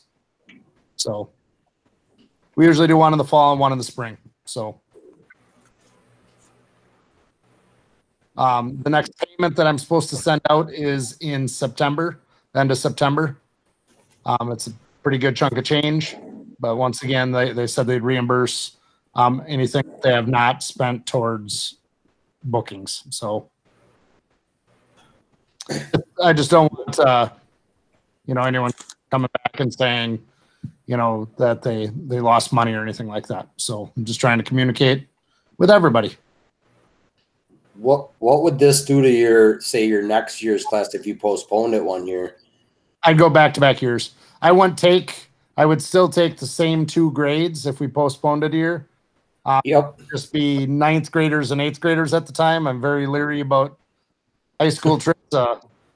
But I guess, and then the following year, I would take the next group of 8th grade and 7th grade. So we just go back-to-back years for the 1 year or the one time period. So we wouldn't miss any grades or anything like that. Yeah. And essentially that would actually I'm not saying save you the most money, but that would help you lose the least amount of money, correct? Most likely. I don't know what the cost of stuff is going to go up. That's, I guess, would be the only, the travel industry right now is in pretty tough shape. So I don't know if they're going to try to make it all back in 1 year. So, right. I even thought about, do I postpone it and go in the fall with the one group, and then that way there's still, and then go a year and a half later in May just to get a little separation. But I guess right now we don't know about the pandemic anyways, so where it's going. Yeah. Really just trying to keep everybody up to date. And I'll continue to work with Dr. Opper and everybody about just trying to do what's best for the students and the parents in our district. If they were considering, canceling a year, when would that come up? I would suggest by February 15th. Oh, but everybody would have to pay out that first chunk Like you say, that you get most of that back if you don't. What I would do is I've already talked to the company many times about delaying as many payments as possible and not having them spend the money. So we'd still send them the check, but they wouldn't purchase anything with it. But by us sending the check, it would hold our spot per se. But at the same time, without them buying tickets, they technically wouldn't be spending any of our money.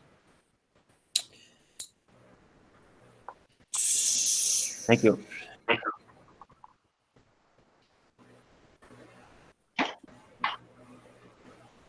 That's all I got. So is it prudent maybe to just kind of reach out to the parents and maybe gauge a little bit what their comfort level is too?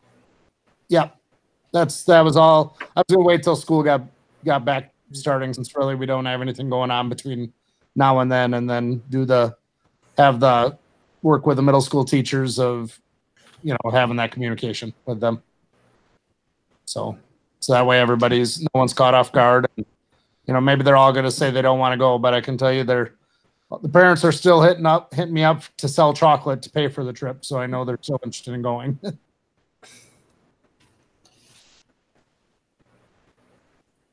right. Thank you, Mr. Bortle. Thank you. All right. Next meeting dates. Schedule a tentative special Board of Education meeting next week for the purpose of reviewing and approving summer school 2020 staffing.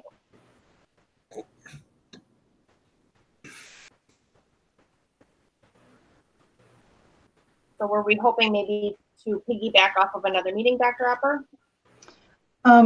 We possibly could do that. It looks to me like PNHR is meeting on the 4th from 5:30 to 7. Title IX legal pages is 2,000 pages long. The policies aren't that long, but you may want to go before rather than after on that one if you're looking for a recommendation. There isn't currently a Monday evening meeting. Wednesday has curriculum from 6:30 to 7:30. I'm unable to make that one though. Not that one, okay. We'll have summer school, then I'll be teaching hunter safety. So that'll have to be rescheduled. Is there a way that we can make that Tuesday work for everybody's schedule? I certainly could. It should be a brief meeting, correct? I mean, it's just probably a 15-minute. Yes, and barring anything unforeseen coming up between now and then, you should be able to do it in 5 minutes. What are we do at talking? 5 o'clock on Tuesday?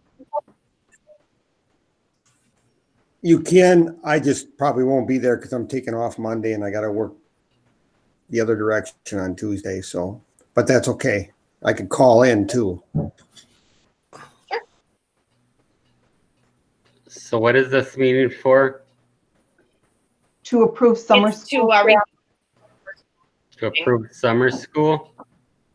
Staffing. Staffing. Yeah. Well, summer school is already going to be started, isn't it? We're a month in. Usually you would have approved it in March or at the very latest April. The booklet goes out in May and summer school starts in June. You just haven't looked at the staffing booklet yet to approve it. But we are getting that for you. So that would be on Tuesday the 4th. Mm-hmm. At what, 5 o'clock? Would a 5 work for enough of us to make it work? Works for me. For me. It would work for me.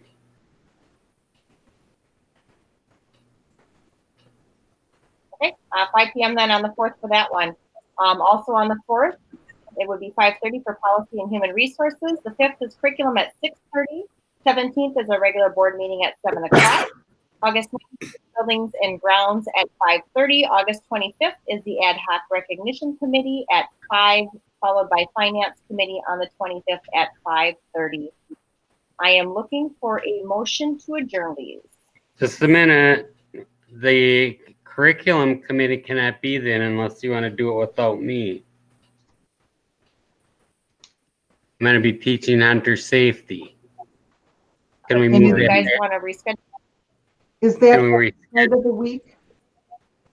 How about a week later? I'm not available. My daughter's getting married. Okay, what about 2 weeks later, the 18th? That works. How about everybody else on the committee? I'm okay with it. Tuesday the 18th? That should be fine. What time? 6, 6:30, or 7? Prefer the later, Russ? I prefer later. But I'm somewhat... Either one. Pardon? Oh no, what do you think, Lou? 6:30 fine or is one? Yeah, whatever you guys decide is fine with me. All right, let's do 6:30. Okay. Okay, so curriculum then August 18th at 6:30. Yes. Yep. Okay, looking for a motion. Bruce Scheller, so move. I have a motion by Mr. Scheller. Do I have a second? Russ Holman, second. Any discussion?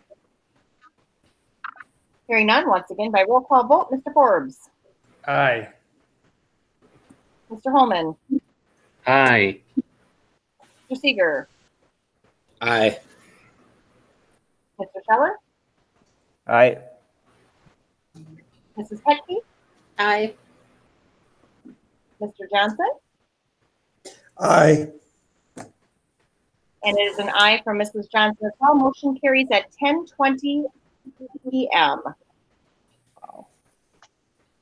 Thank you all, and thank you to all of our guests for joining us this evening as well. Have a good night, everyone. Good night. Thank you.